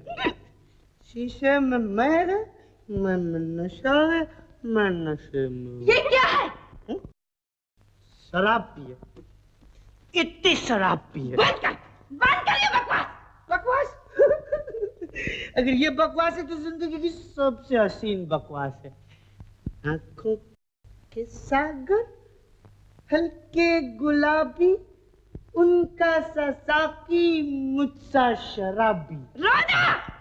कैफे मोहब्बत रक्षा नजर में, मैं भी शराबी, तू भी शराबी। लो लो पियो। बेशरम कहीं की, शर्म नहीं आती तुझे? ऐसी बातें करती, शर्म नहीं आती? चल निकल यहाँ से। तू मुझसे लड़ेगी? मैंने अभी अभी 2 गुंडों को यूं बाहर पटक दिया।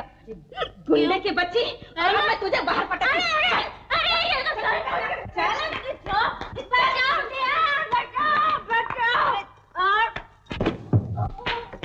फिर कभी इधर आई तो जान से मार डालूंगी।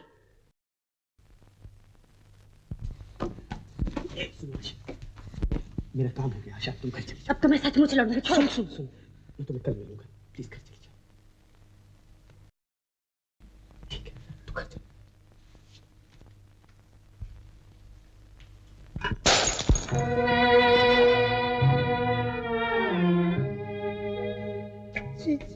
कौन थी ये? मैं पूछती हूँ कौन थी ये लड़की? वो लड़की? मुझे क्या मालूम, रास्ते में घूम रही थी, मैं उसे पकड़ ला। बेशर्म, शर्म नहीं आई तुझे माँ को ये नजारा दिखाते हुए? मुझे क्या मालूम तुम बेबस चली आओगी। बदतमीज, मेरे सामने ऐसी बातें करता है। ये मैं थोड़ी बोल रहा हूँ, ये तो मेरा खून बोल रहा है, एक नर्तकी का खून। खून? और मेरी परवरिश, मेरा दूध नहीं बोला? इसमें तुम्हारे दूध का क्या दोष? मेरा खून ही ऐसा है। जाओ माँ जाओ, मुझे ऐसी जिंदगी बसर करने दो। सबने कहा मगर मैं नहीं मानी, मेरी ममता नहीं मानी। तुम असलियत को मानना ही नहीं चाहती तो मैं क्या करूं? दुखी क्यों होती? जाओ जाओ, खुशियां मनाओ, तुम्हें तुम्हारा असली बेटा मिल गया। और तुमने ये भी तो देख लिया कि एक नाचने वाली की औलाद कौन। निकल जा मेरे घर से, मैं तेरा मुंह में देखना नहीं चाहती।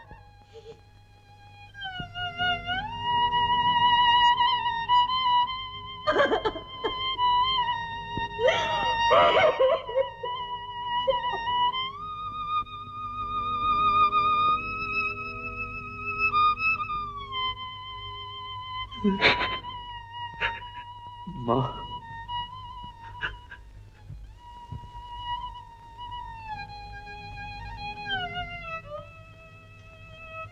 आओ आओ ठकुराइन आओ, मिलाएं सपूत से। पड़ गई कलेजे में ठंडक। बोलो, हाँ हाँ बोल। ओहो, तुम तो इतनी खुश हो कि तुमसे बोला भी नहीं जाता। क्या कर रहा था तुम्हारा लाडला? भगवत गीता का पाठ कर रहा था या रंगोलियां मना रहा था? बस और कुछ न कहिए। ओहो, अब तो दूसरों की जबान से उसकी तारीफ भी नहीं सुन सकती। क्यों, ठीक है ना? आज मेरी आंखों ने जो कुछ देखा, भगवान किसी दुश्मन को भी न दिखाए। हाँ ठकुराइन, आज तुम्हें पता चल गया हीरा और पत्थर किसे कहते हैं। मैं न जानती थी कि मेरी उम्मीदों के महल इस तरह मिट्टी में मिल जाएंगे। अब आप जाइए, बड़े ठाकुर से रमेश की शादी की बात पक्की कराइए। जाइए। तो तुम आ गई रास्ते पर। चलो अच्छा हुआ। सुबह का भूला हुआ अगर शाम को घर वापस आ जाए तो भूला नहीं कहलाता। क्यों, मानते हो मेरा तजुर्बा? मैं बार बार कह रहा था एक दिन खून बोलेगा और जरूर बोलेगा। अब बोला कि नहीं? हाँ बड़े ठाकुर, भगवान के दया से सब मुसीबत टल गई। लेकिन अब मंगनी की रस्म पूरी करो ना। जसवंत, मंगनी ब्याह दोनों हुए समझो, लेकिन मैं सोच रहा था रमेश को एक आध मौके के लिए भेज देते तो अच्छा ही था। क्यों भाई जसवंत, बात यह है दोनों नए जमाने के हैं, शादी से पहले एक दूसरे को जान ले तो अच्छा ही है। अच्छा अच्छा, भेज दूंगा।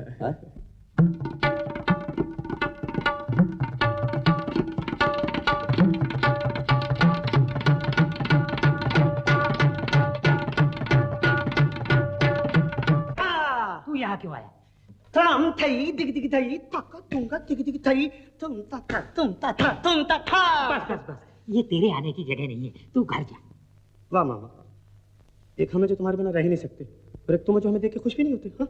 अरे तुझे यहाँ किसी ने देख लिया तो ठाकुर साहब की बदनामी होगी। जा घर जा। मामा मैं घर नहीं जाऊंगा। क्यों? क्यों कैसी? मामा अगर पिताजी ने देख लिया ना तो मुझे टॉप से उड़ा देंगे। हाँ, उस घर के तो सब दरवाजे बंद हो गए। क्या बात हुई? क्या हुआ? मैंने चोरी की मामा।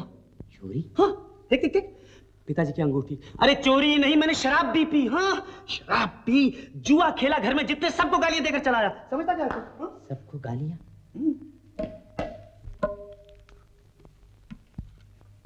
चोरी की? हाँ मामा। शराब पी? हाँ मामा। जुआ खेला? हाँ मामा। सबको गालियां दी? हाँ मामा। जीते रहो बेटा, जीते रहो। तू ही मेरा असली भांजा है। अपने तो खानदान की खासियत ही ये है, जिस थाली में खाओ उसी में छेद करो। कलेजे से बचा।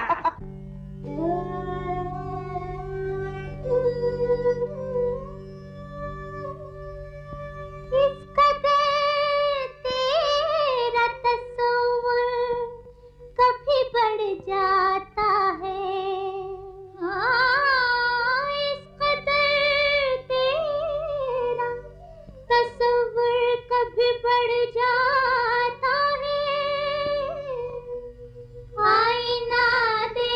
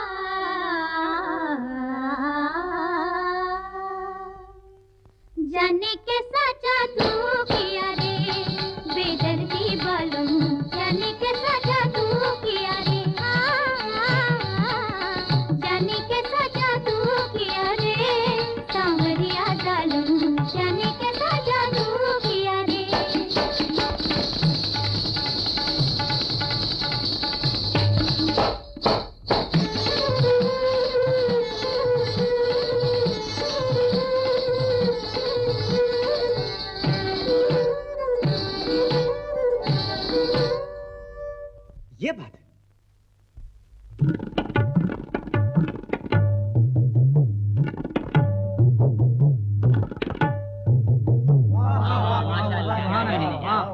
नजर मिला के पिया, हाय नजर मिला के पिया, दिल हमारा लूट लिया। नजर मिला, नजर मिला, नजर मिला के पिया, दिल हमारा लूट लिया। जाने कैसा जादू किया रे बेदर्दी बालम, जाने कैसा जादू किया रे सांवरिया जालम, जाने कैसा जादू किया रे। तेरे बिना तो हमें नींद भी न आती, नींद भी न आती। तेरे बिना तो हमें नींद भी न आती, नींद भी न आती। सारी रात हाय मेरी जान घबराती, जान घबराती।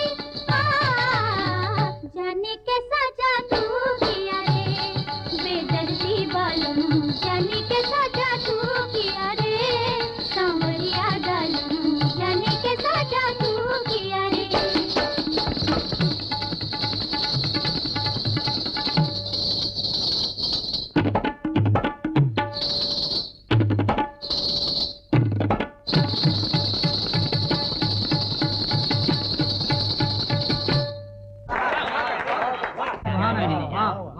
इधर तो इधर तो मेरे राजा, तुझे हमारी कसम हो। इधर तो इधर तो इधर तो मेरे राजा, तुझे हमारी कसम हो।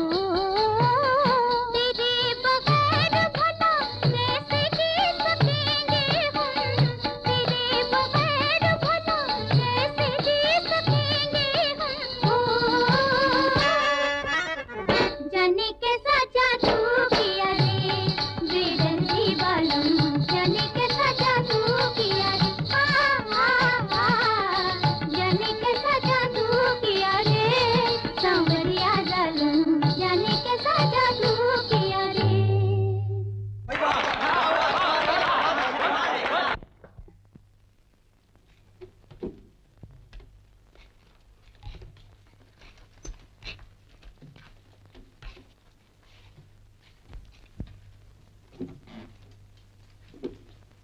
माई, आज तेरा दूसरा बेटा नजर नहीं आता। सुख से तो है ना?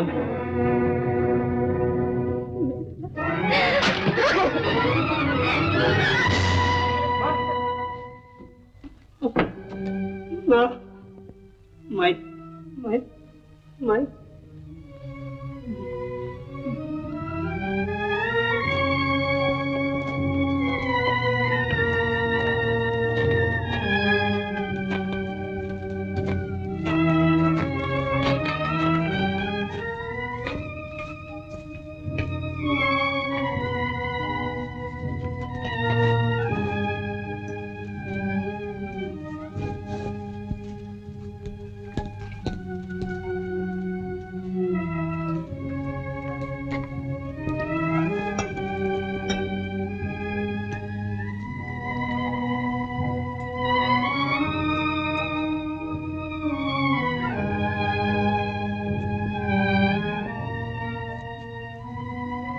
अच्छा माई, अब मैं जाता हूँ। भगवान तुम्हें शांति दे। शांति तो तू ले गया है पगले, अब तेरे बिना शांति कैसे। बेटा राजा, मेरा राजा, मेरा राजा। माँ की सेवा तो करता नहीं, उल्टा उसे परेशान करता है। तुझे माँ की याद नहीं आई? दुनिया में इंसान सब कुछ भूल सकता है, पर अपनी माँ को नहीं भूल सकता। और फिर मेरी माँ तो क्यों चला गया था अपनी माँ को छोड़कर? बोल, फिर जाएगा जाएगा? राजा तेरे बिना ये फिर बड़ा सूना लगता है। देखना क्या हालत बना रखी है इसने। ये कपड़े तेरे पहनने के हैं। ये सब तो तुम्हें देखने के लिए मैंने किया। तूने कहा था ना कि तू मेरी सूरत भी नहीं देखना चाहती। तो इसका क्या हो माँ, तुम्हें देखे बिना मुझसे रहा नहीं जाता। मेरी बात का बुरा मान गया। मैंने मारा इसलिए रुठ गया है तू। पगली, वक्त पड़ने पर साया भी साथ छोड़ देता है, लेकिन माँ हमेशा अपने बच्चों को सीने से लगाए रखती है। मेरे लाल। सुना ठाकुर? पिताजी। बेटा। बड़े ठाकुर राजी हो गए? ये कौन है? पिताजी बुजुर्ग ज्योतिष विद्या जानते हैं, माँ इनसे कुछ पूछ रही थी। अच्छा, क्या कहते हैं साधु महाराज? कहते हैं हमारे 2 बेटे हैं। गलत, बिल्कुल गलत। हमारा एक लड़का है। उन्हीं को कौन टाल सकता है बाबा? ठहरो।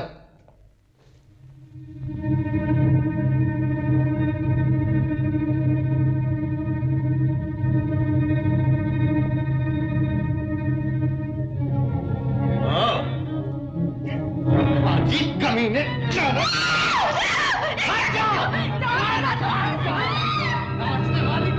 मेरी औलाद। खबरदार जो मुझे पिताजी कहा। बाजी, निकल जा, निकल जा इस घर से। फिर कभी इस घर में आए तो तेरी लाश ही जाएगी यहां से। जाओ।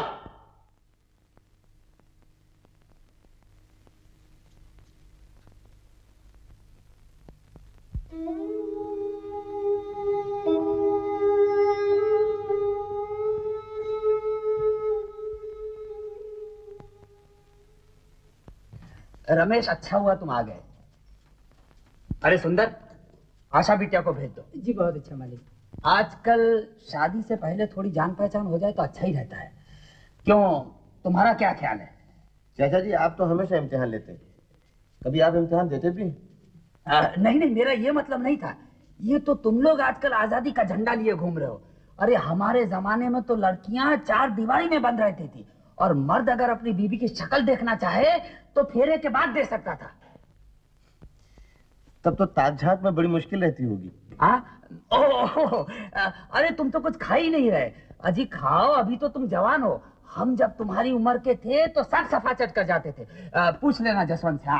पिताजी से क्या पूछूं चाचा जी, आप लोगों के जमाने में तो असली घी था। हाँ। अब मैं आजकल जरा नकली से डरता हूँ। लो आशा आ गई।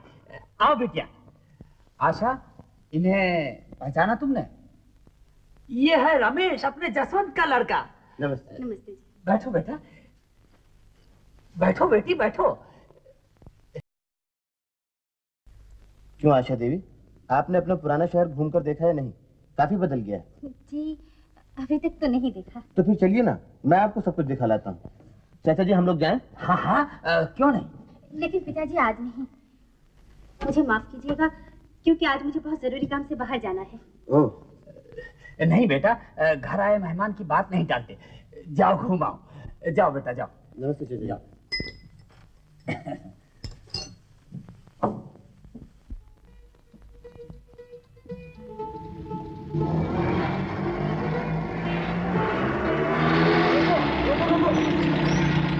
क्या बात है, गाड़ी क्यों रुकवा रहे हैं? मेरा एक दोस्त यहाँ रहता है, बहुत अच्छा दोस्त है। मैं उसको आपके साथ मिलाना चाहता हूँ। देखिए ये जगह मुझे कुछ अच्छी नहीं लग रही है।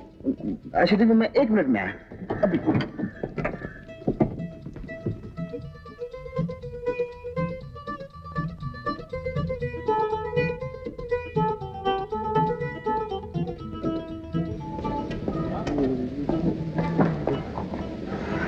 आशा, अरे तुम यहाँ कैसे? मैं? अरे वाह, तुम्हें देखकर ही तो मैंने गाड़ी रोक दी। आओ बैठो। तुम यहाँ? हाँ जल्दी आओ ना। तुम आते हो या नहीं? जल्दी आओ।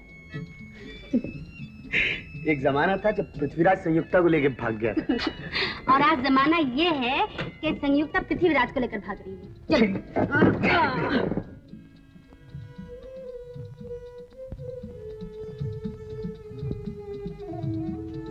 आइए आइए, तशरीफ लाइए।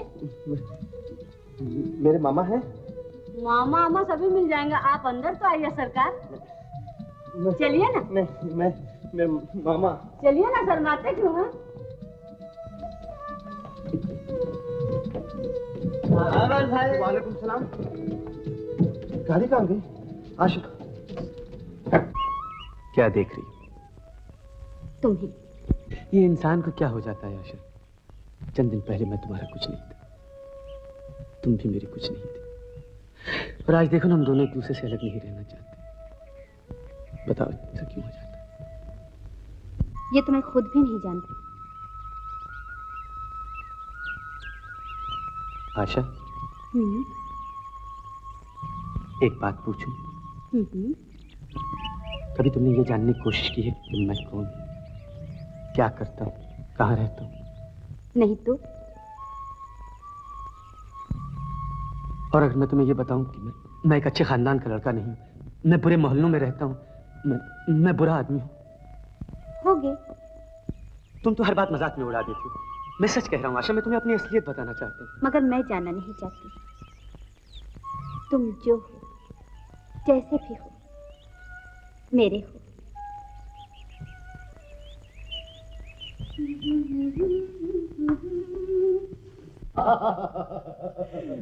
अच्छा तो बात पक्की? बिल्कुल पक्की। हाँ बड़े ठाकुर, कल हम लोग लड़की को टीका लगाने आ रहे हैं। मैं सब तैयारी कर लूंगा।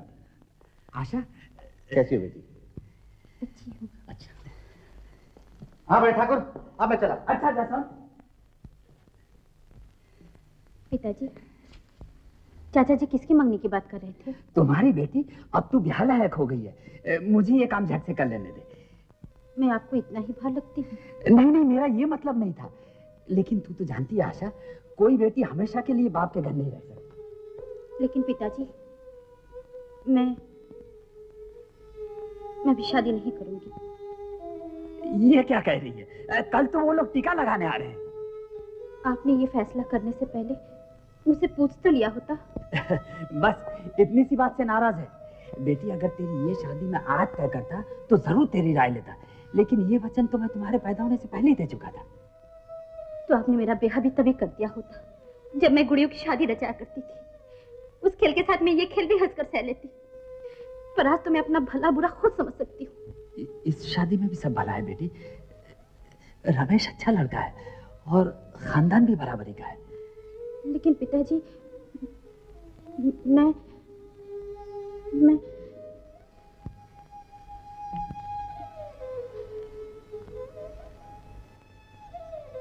मैं तो किसी और को चाहती हूँ। क्या क्या कहा तुमने? कुछ नहीं, आज तुमने मेरी गर्दन शर्म से झुका दी। क्या मैंने तुझे इसीलिए तालीम दी थी इस खानदान की इज्जत को सरे बाजार नीलाम कर दी? मैंने इज्जत नहीं बेची।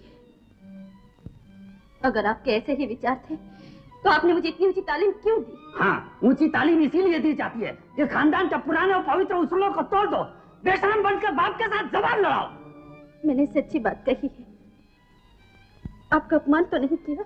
नहीं नहीं, तूने मेरी इज्जत बढ़ाई है, खानदान का नाम रोशन किया है। आपको खानदान की इज्जत का बहुत ख्याल है, लेकिन अपनी लड़की की जिंदगी का कुछ भी ख्याल नहीं।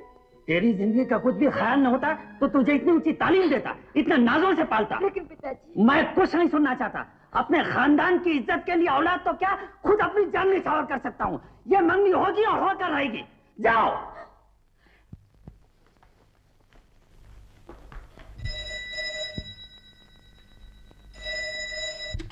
हेलो, कौन? रमेश? हाँ हाँ भाई, मैं ही हूँ। ए राजा, तैयार हो जाओ, मैं तुम्हें खुशखबरी सुना रहा हूँ। कहो। कल अपनी मंगनी है, उसी इंग्लैंड रिटर्न से। हाँ? क्या तुम्हारी मंगनी हो रही है? अरे वाह, बधाई हो रमेश, बहुत बहुत बधाई हो। तुम कल आ रहे हो ना? हाँ? नहीं नहीं रमेश, तुम तो जानते हो कि मैं वहां नहीं आ सकता, मगर सुनो, मैं दूर से देखने आऊंगा।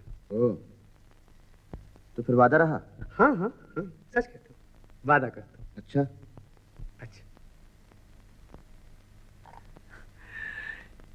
रमेश की मंगनी हो रही, कितना अच्छा।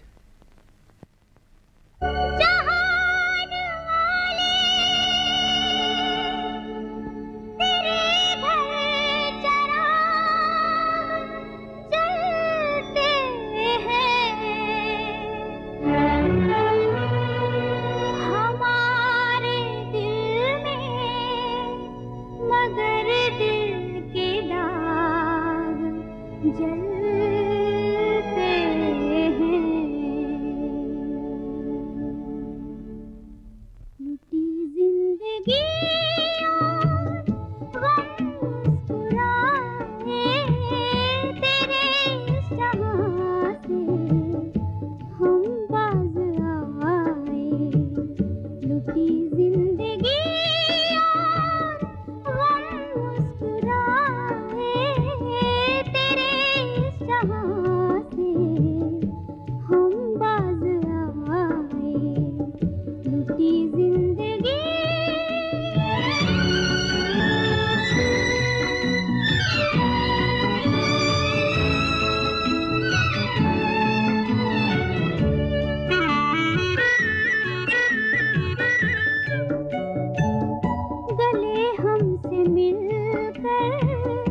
खुशी रो रही है, गले हमसे मिलकर खुशी रो रही है, चमन हंस रहा है, कली रो रही है, चमन हंस रहा है, कली रो रही है,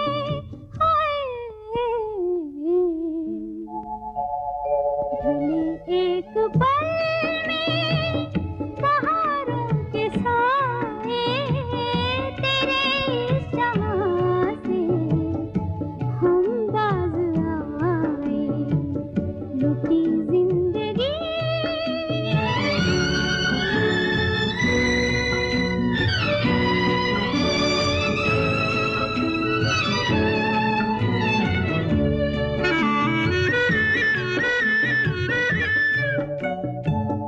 गिरी बिजलियां घर बनाने से पहले, गिरी बिजलियां घर बनाने से पहले, जला आशियाना सजाने से पहले, जला आशियाना सजाने से पहले,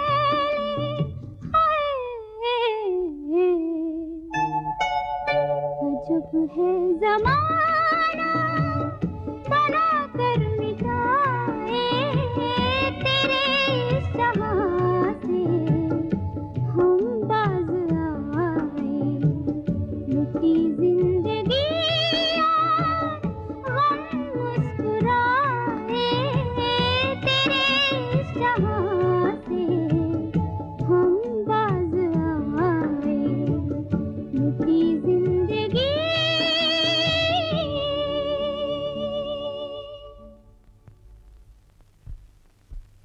ठाकुर, कल तक हम दोनों दोस्त थे और आज हो गए समधी। मालिक, रानी बिटिया तो आने से इनकार कर रही है। क्या? हाँ मालिक। जसवंत, मैं अभी आता हूँ। आप ठहरिए, मैं जाती हूँ। मेरी बहू जरूर शर्मा रही होगी। ऐसे मौके पर बाप नहीं, माँ बेटी को लाया करती है।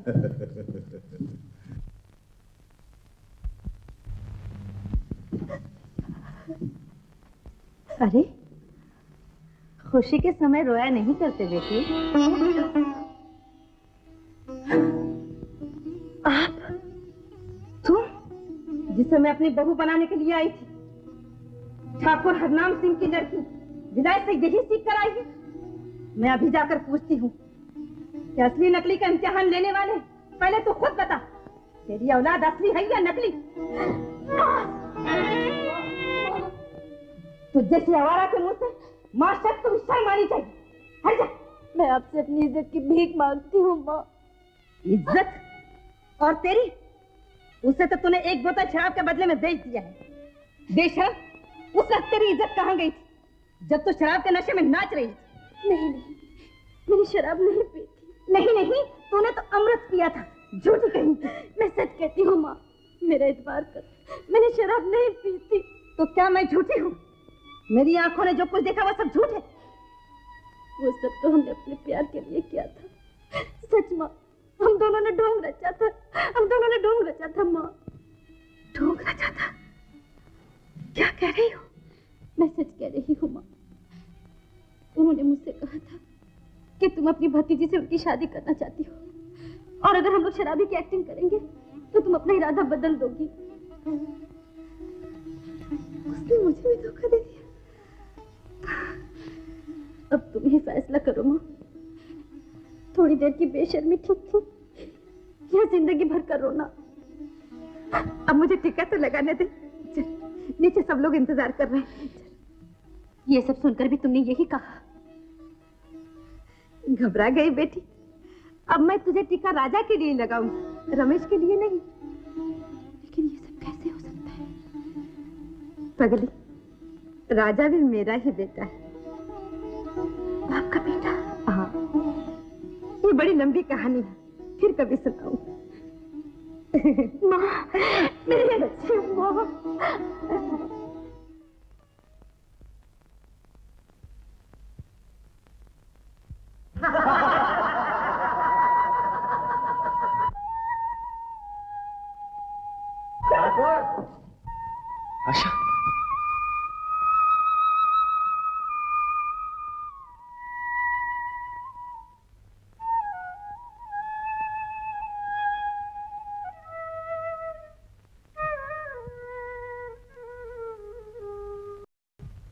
सदा सौभाग्यवती रहो बेटी।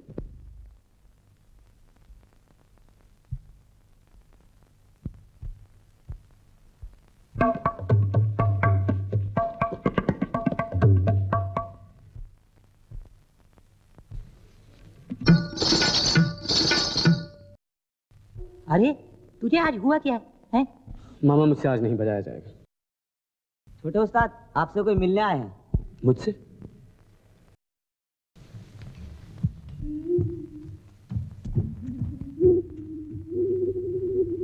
आशा तुम?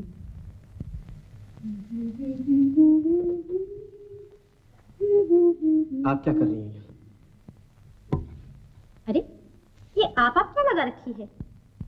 आज मिलने की बात थी ना, तुम नहीं रख सके, मैंने रख ली। आहा, अच्छे खासे लग रहे हो। देखिए देखिए। ठहरो जी, जरा देखने तो दो। तुम यहाँ कैसे आई? आज मैं बहुत खुश हूँ। भला बताओ तो क्या बात हो सकती है? तुम यहाँ नहीं आना चाहिए था। बड़ी मजे की बात है, तुम तो सोच भी नहीं सकते।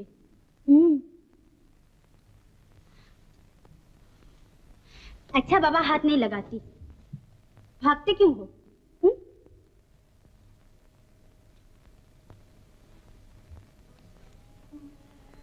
वो बात बता दी,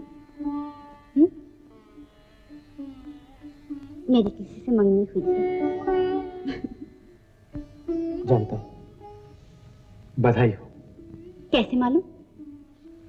मैंने देखा था, मुबारकबाद उस वक्त नहीं दे सका, इसलिए अब दे रहा हूं। ये तुम क्या कह रहे हो?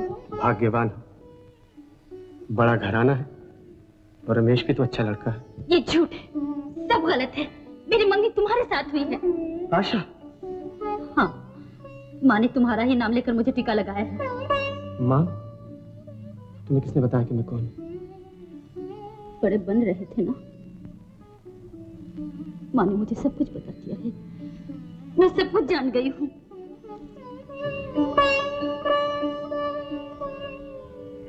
तो जो बात रह गई है वो भी जान लो। मैं तुम्हारे साथ शादी नहीं कर सकता। क्यों नहीं कर सकते? क्यों? जानती हो कि तुम कौन? एक बहुत बड़े घराने की लड़की, और मैं एक नाचने वाली की औलाद, कोठे का तबलची। मैं नहीं मानती। तुमने कभी मेरे बारे में जानना नहीं चाहा। आओ मेरे साथ। कहाँ? अपनी आंखों से देख लो कि हम कौन हैं, क्या करते हैं, किस दुनिया में रहते हैं। आओ मेरे साथ।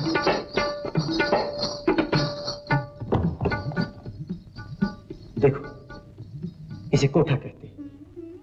यहाँ मुजरा होता है। बड़े बड़े रईस खानदानी रात के अंधेरे में यहाँ अय्याशी करते हैं। यहाँ जवान लड़कियां पराए मर्दों के सामने नाच नाच उनका दिल बहलाती हैं। और जानती हूँ मैं क्या करता हूँ? उनके साथ तबला बजाता हूँ, और जब ये मन चले उनकी अदाओं पे फिदा होकर चांदी के सिक्के फेंकते हैं, तो यूं अदब से सर झुका कर। बस करो, भगवान के लिए बस करो, अब मुझसे सुनना नहीं चाहता। बस? अब जानती हो क्यों तुम्हारा और मेरा मिलाप नहीं हो सकता? कहाँ तुम और कहाँ मैं इस गंदगी में।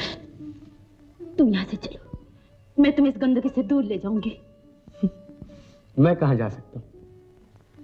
मेरा तो यही घर, यही ठिकाना। हम जैसे इसे छोड़ के भला और जा ही कहाँ सकते? हम ठहरे नाचने वाले, गाने वाले। समाज में हम जैसों की और कोई जगह नहीं। इतना भी नहीं जानती?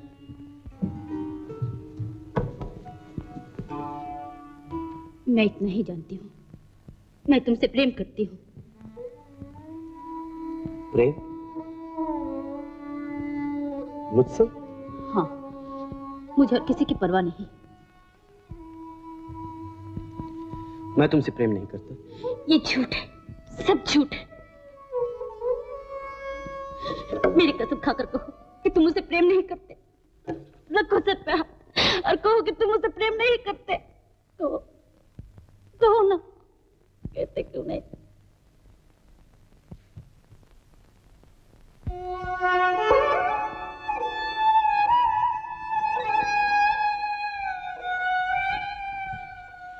तुम लोग समझने की कोशिश क्यों नहीं करते?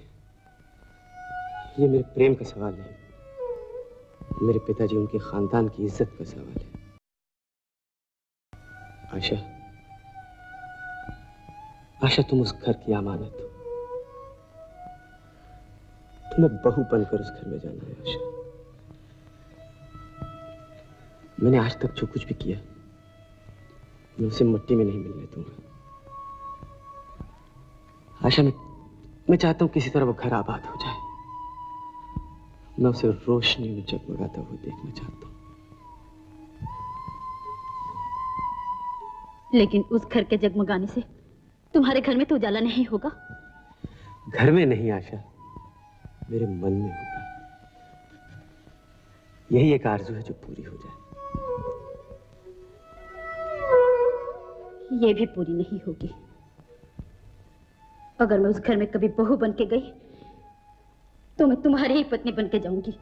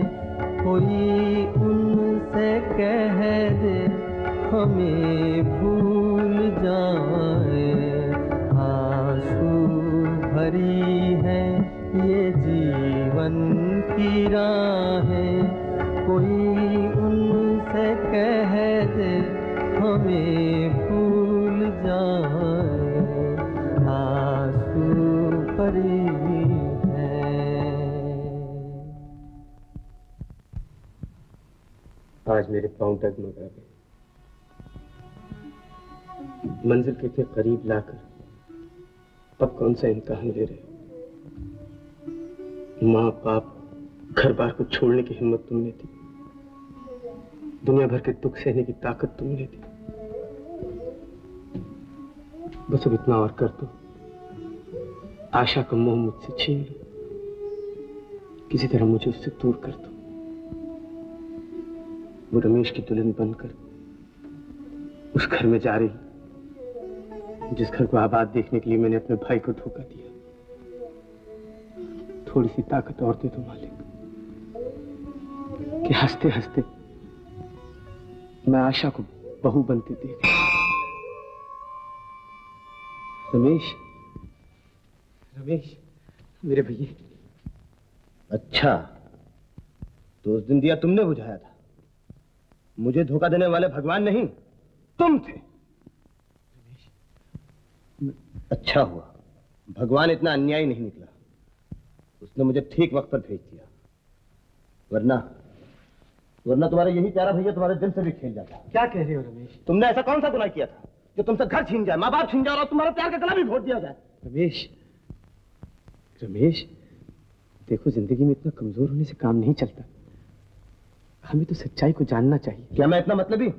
मेरे सीने में जो दिल है वो अपने भाई के लिए कुछ भी नहीं करना चाहता। कौन कहता कि मेरा भैया मुझसे प्यार नहीं करता? तुम जिनके चरण पकड़ने आए, मैं उन्हीं चरणों की सौगंध खाकर कहता हूँ कि जिसका जो हक होगा उसी को मिलेगा। रमेश,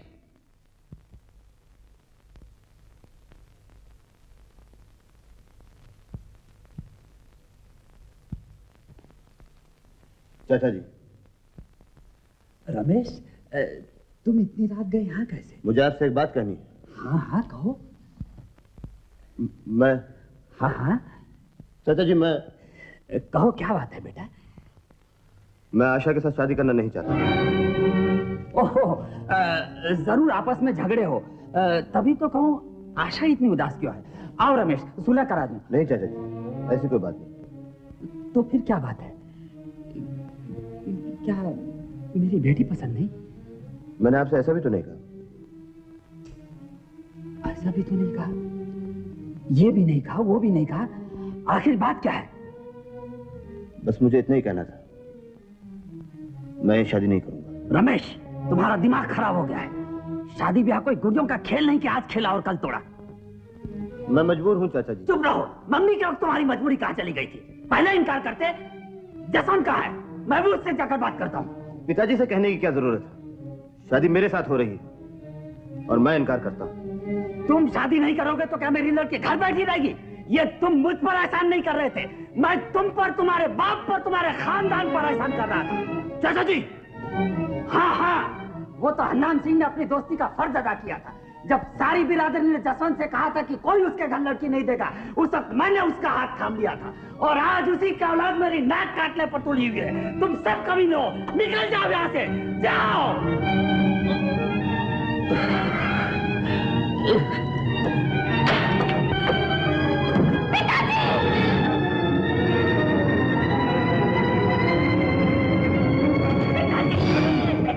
चाचा जी।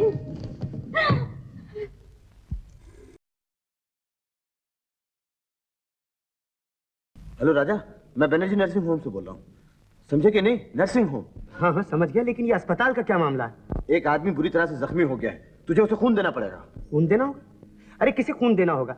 रमेश, तुम साफ साफ क्यों नहीं बताते? हाँ? ओफो, तुम समझता क्यों नहीं यार? तू यहाँ चला आना जल्दी। हाँ हाँ आता हूँ, लेकिन सिस्टर, मेरे पिताजी कैसे हैं? डोंट वरी, उनको खून दिया जा रहा है। मिस्टर राजा, कल सुबह आप फिर आ जाइएगा, शायद खून की जरूरत पड़े।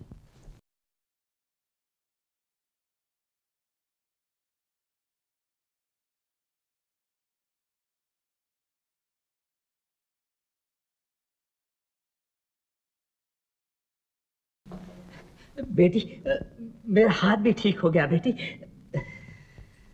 ठाकुर साहब, नफ्स तो देखने दीजिए। ओह आई एम सॉरी डॉक्टर। बेटी, मुझे नई जिंदगी मिल गई। हाँ पिताजी। जरूर मुझे किसी ठाकुर ने खून दिया है। ठाकुर का खून ही ठाकुर से मिल जाए। क्या बात करते हैं ठाकुर साहब, हर इंसान में एक जैसा खून होता है, चाहे वो अफ्रीका की जंगलों में रहता हो या हिमालय की तराई में। डॉक्टर, हम सूरजवंशी हैं, हमारा खून हर आदमी से नहीं मिल सकता। All right, carry on, carry on. पिताजी, आप भी हजारों साल की बातें करते हैं।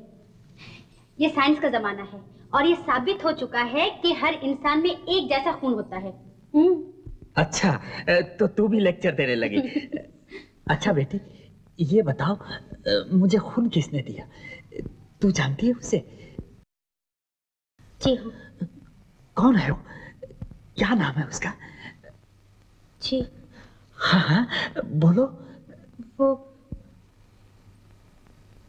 वो वही है पिताजी जिन्हें मैं अच्छा, समझ गया। जिसके लिए तू कह रही थी वही ना बेटी। भगवान जो कुछ करता है अच्छा ही करता है। अच्छा हुआ रमेश ने इनकार कर दिया। अब मैं जसवंत से कहूंगा कि तुम्हारे लड़के से लाख गुना अच्छा लड़का मैं ढूंढ सकता हूं। घबराओ नहीं बेटी, मैं तुम्हारी शादी उसी के साथ करूंगा। लेकिन पिताजी, वो भी जसवंत अंकल के बेटे हैं। आशा, तुम्हारा मतलब राजा से है? उस नर्तकी की औलाद ने मुझे फोन दिया। बुलाओ डॉक्टर को, बुलाओ डॉक्टर को। उन्होंने फोन दिया तो क्या हुआ? आपकी जिंदगी तो उन्होंने बचाई है। मैं ये बकवास नहीं सुनना चाहता। आज आपको सब कुछ सुनना पड़ेगा। आप इन्हें कहा था ना, एक ठाकुर का खून ही दूसरे ठाकुर के खून से मिल सकता है। तुम्हारा मतलब साफ है पिताजी। उन्हीं के खून से तो आप अच्छे हुए हैं। यहाँ तक कि आपका हाथ भी ठीक हो गया है। जब आपका और उनका खून एक है तो फिर आप उन्हें बराबरी का क्यों नहीं मानते? बोलिए पिताजी, जवाब क्यों नहीं देते? मैं समझ गई, आप दुनिया से डरते हैं, समाज से डरते हैं। मैं किसी से नहीं डरता। तो फिर आप सच्चाई को सच्चाई क्यों नहीं मानते? क्यों नहीं दुनिया वालों को चिल्लाकर कहते कि सब इंसान बराबर हैं? तुमने ठीक कहा बेटी। आज तुमने और डॉक्टर ने मेरी आंखें खोल दी। मैं जिंदगी भर अंधेरे में भटकता रहा बेटी, लेकिन अब मैं नहीं भटकूंगा। अब मैं नहीं भटकूंगा। अब मैं नहीं भटकूंगा। कहो ठाकुर, कैसे हो? मुझे अभी भी खबर मिली कि तुम नर्सिंग होम में हो, सीधा भागता हुआ चला आया। अरे भाई, कैसे गिर गए? ये जाकर अपने सपूत से पूछो। रमेश से? हाँ, उसी से। कल आकर उसने इनकार कर दिया कि वो शादी नहीं करेगा। रमेश ने इनकार कर दिया? नहीं बड़े ठाकुर, ये कैसे हो सकता है? ये नामुमकिन है। मैंने तुम लोगों को अच्छी तरह पहचान लिया है। तुम लोग मेरी नाक काटना चाहते थे। जाओ जसवंत, मैंने और लड़का ढूंढ लिया है। ये क्या कहते हो ठाकुर? मंगनी के बाद रिश्ता नहीं टूटा करता। शादी रमेश के साथ होगी। मैं कुछ नहीं सुनना चाहता। ठाकुर साहब, आपसे मिस्टर राजा मिलने आए। जसवंत, ये है मेरी पसंद। ओह, तो तुम इससे शादी करना चाहते हो? तुम जानते हो ये कौन है? मैं अच्छी तरह जानता हूँ, लेकिन आशा की शादी इसी के साथ होगी। बड़े ठाकुर, तुम प्लीज ठाकुर साहब, अब आप तशरीफ ले जाइए। इन्हें आराम की सख्त जरूरत है। अच्छा डॉक्टर। बड़े ठाकुर, तुम बीमार हो इसलिए मैं बहस करना नहीं चाहता, लेकिन तुम कान खोल कर सुन लो। आशा की शादी रमेश के साथ होगी, नहीं तो मुझसे बुरा कोई नहीं होगा। तो तुम भी सुन लो, आशा की शादी राजा से होगी और जल्द से जल्द होगी। ठाकुर साहब, आराम।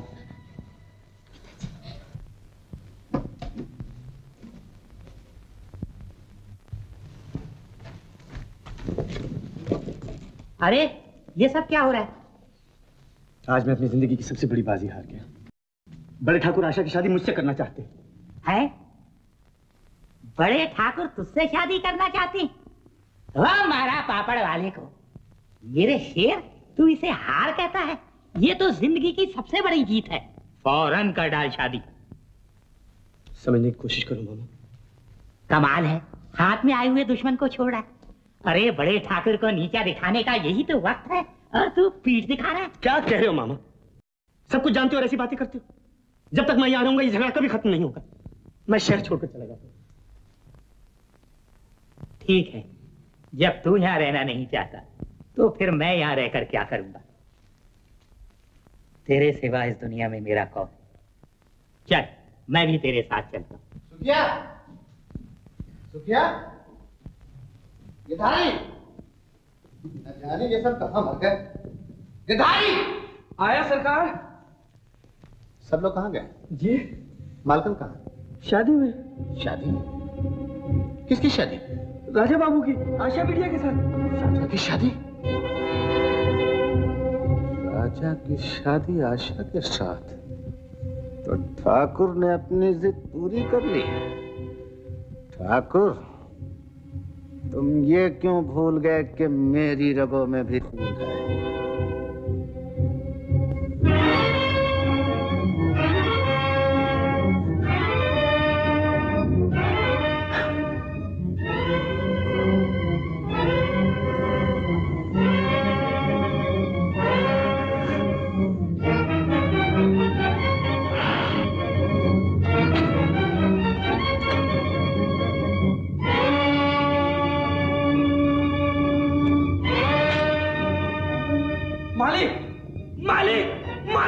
ये आप क्या कर रहे हैं? हट जाओ गिरधारी, मैं आपको नहीं जाने दूंगा। दुनिया से किनारा करने वालों के लिए बनारस सबसे बड़ा तीरथ। चलो वहीं चल। हाँ, मेरी एक पुरानी शागिर्द मुन्नी बाई वहीं रहती है। खाने पीने की कोई तकलीफ नहीं होगी। कहीं चलो मामा, यहाँ से भाग चलो। माँ से भागकर कहाँ जाएगा? बहन जी, आप यहाँ? मैं अपना बेटा लेने आई हूँ। आज मैं तेरी शादी कर रही हूँ और तू भाग रहा है। माँ समझने की कोशिश करो। तुम सब पिताजी का दुख क्यों नहीं समझते? वो भी धीरे धीरे मान जाएंगे बेटा। मैं ये शादी नहीं करूंगा। बेटा, वहाँ सब तैयारियां हो चुकी है और तू इनकार कर रहा है। हाँ, इसलिए कि ये शादी रमेश से होनी चाहिए। ये नहीं हो सकता। आशा मेरी भाभी है और भाभी से ब्याह के लिए सोचना भी पाप है। शादी तुम्हें करनी पड़ेगी। बेटा जिद मत करो, सब ठीक ही कह रहे हैं। मामा, तू ये क्यों नहीं समझता बेटे कि आशा एक शरीफ घराने की बेटी है और एक शरीफ औरत जिंदगी में एक ही दफा किसी को अपना बनाती है। कोई नहीं समझता, कोई नहीं समझता। सब ममता में अंधे हो रहे हैं। जिस बात के लिए मैंने सब कुछ किया उसे यूं ही मिट जाने दो। नहीं माँ, तुम कुछ भी करो, मुझे ये शादी मंजूर नहीं। मैं नहीं जाऊंगा। तुम कुछ भी करो, मैं ये शादी नहीं करूंगा। यही मेरा आखिरी फैसला है। तो मेरा भी यह आखिरी फैसला है। आशा की शादी तेरे साथ ही करूंगी। मैंने उसे वचन दिया है। ये मेरी इज्जत का सवाल है। मालकिन, जल्दी चलिए, नहीं तो घर बर्बाद हो जाएगा। क्यों? क्या हुआ? गिरधारी भाई, मुंह से तो बोलो, हुआ क्या? बोलना। मालिक बंदूक लेकर बड़े ठाकुर को मारने गए हैं। खून, फांसी, नहीं, आजा। घबराओ नहीं माँ, अपने जीते जी तुम्हारा सिंदूर नहीं मिटने दूंगा। काफी अच्छा प्रबंध किया, बड़े ठाकुर की बच्चा दी है।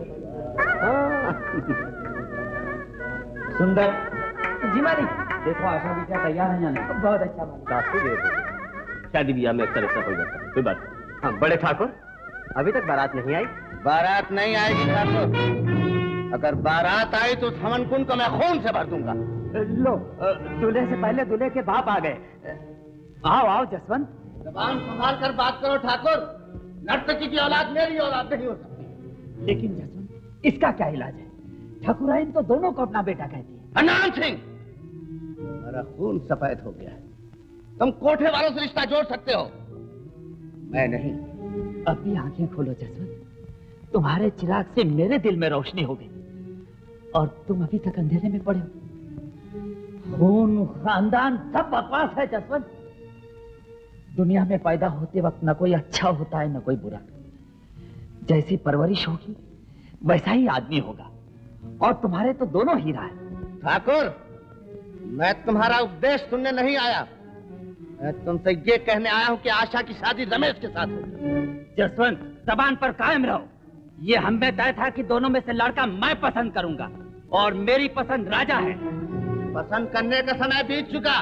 तुम मुझे और ज्यादा धोखा नहीं दे सकते। जसवंत, हद से आगे न बढ़ो। हाँ, सच्ची बात कड़वी लगती है। मैं तो सिर्फ ये जानता हूँ कि कुछ नहीं जानते। ये शादी होगी और जरूर होगी। बिल्कुल ठीक है, ये शादी राजा ही के साथ होनी चाहिए। तुम चुप रहो। क्यों चुप रहे?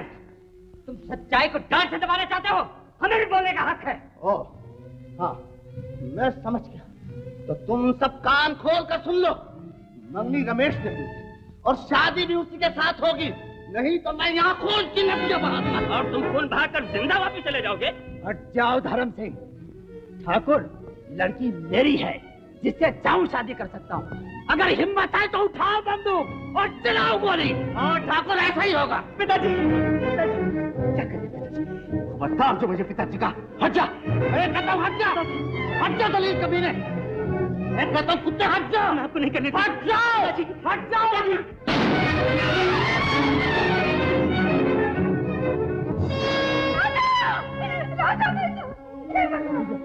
क्या हो गया? शुक्र मालिक का माँ, शुक्र मालिक का गोली मुझे लगी।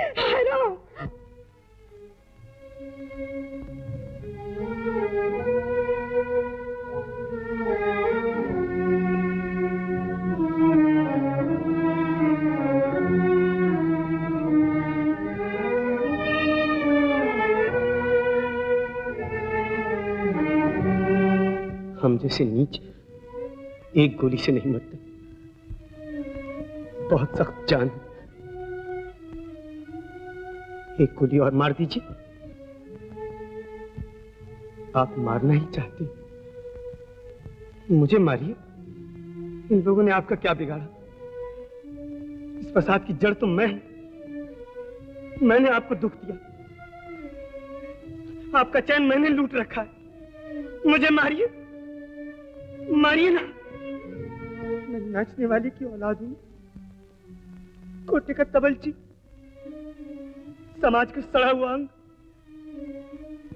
इस सड़े हुए अंग को काट दीजिए, काट दीजिए इस सड़े हुए अंग को। इसमें कोई पाप नहीं है, समाज की भलाई है। मारिए, मारिए ना पिताजी।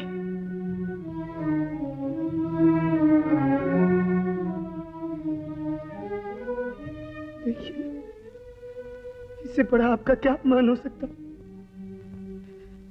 कि भरी महफिल में नाचने वाली की औलाद एक ठाकुर को अपना पिता कर। मारिए पिताजी, मारिए पिताजी, मारिए पिताजी, मारिए ना पिताजी। राजा, मेरा बेटा, राजा, राजा, राजा, मैंने तुझे बहुत दुख दिया, तुझ पर मैंने बहुत जुल्म किया। मुझे माफ कर दे मेरे बेटे, मुझे माफ कर दे। आज तूने मेरी आंखें खोल दी। आज मुझे पता चला खून कुछ नहीं, जो कुछ है परवरिश। बेटा, आज से तुम दोनों मेरे बेटे हो। तुम दोनों को मुझसे कोई जुदा नहीं कर सकता, कोई जुदा नहीं कर सकता। वाह ठाकुर, जवाब नहीं है तुम्हारा। आखिर मेरा लड़का हजम कर ही गए ना। खैर, मुझे कोई गम नहीं, दोनों दीपक तुम्हारे ही घर में जल रहे हैं। अच्छा, अलविदा। बाके भैया, बाके भैया, कहाँ जा रहे हो बाके भैया? वहीं जहाँ तुम्हारे समाज ने मेरे लिए जगह बना दी है। तुम्हारे इस मंदिर में मुझ जैसे विरासी का क्या काम? नहीं नहीं बाके भैया, तुम विरासी नहीं हो, तुम मेरे भाई हो। आज मेरी आंखें खुल चुकी हैं बाके भैया। ठाकुर, ठाकुर, ठाकुर, बड़े ठाकुर से तो पूछ लो, कहीं तुम्हें भी मेरे साथ ही ना चलना पड़े। बाकी मुझे और शर्मिंदा ना करो बाकी। ऐसा तो फिर मेरी बहू कहाँ? हाँ भाई ठाकुर, जाओ जाओ, बहू रानी को तो लेकर आओ।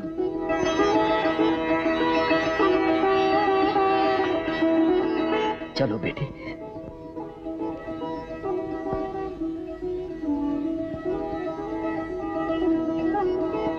उठो बेटा, उठो राजा, उठो।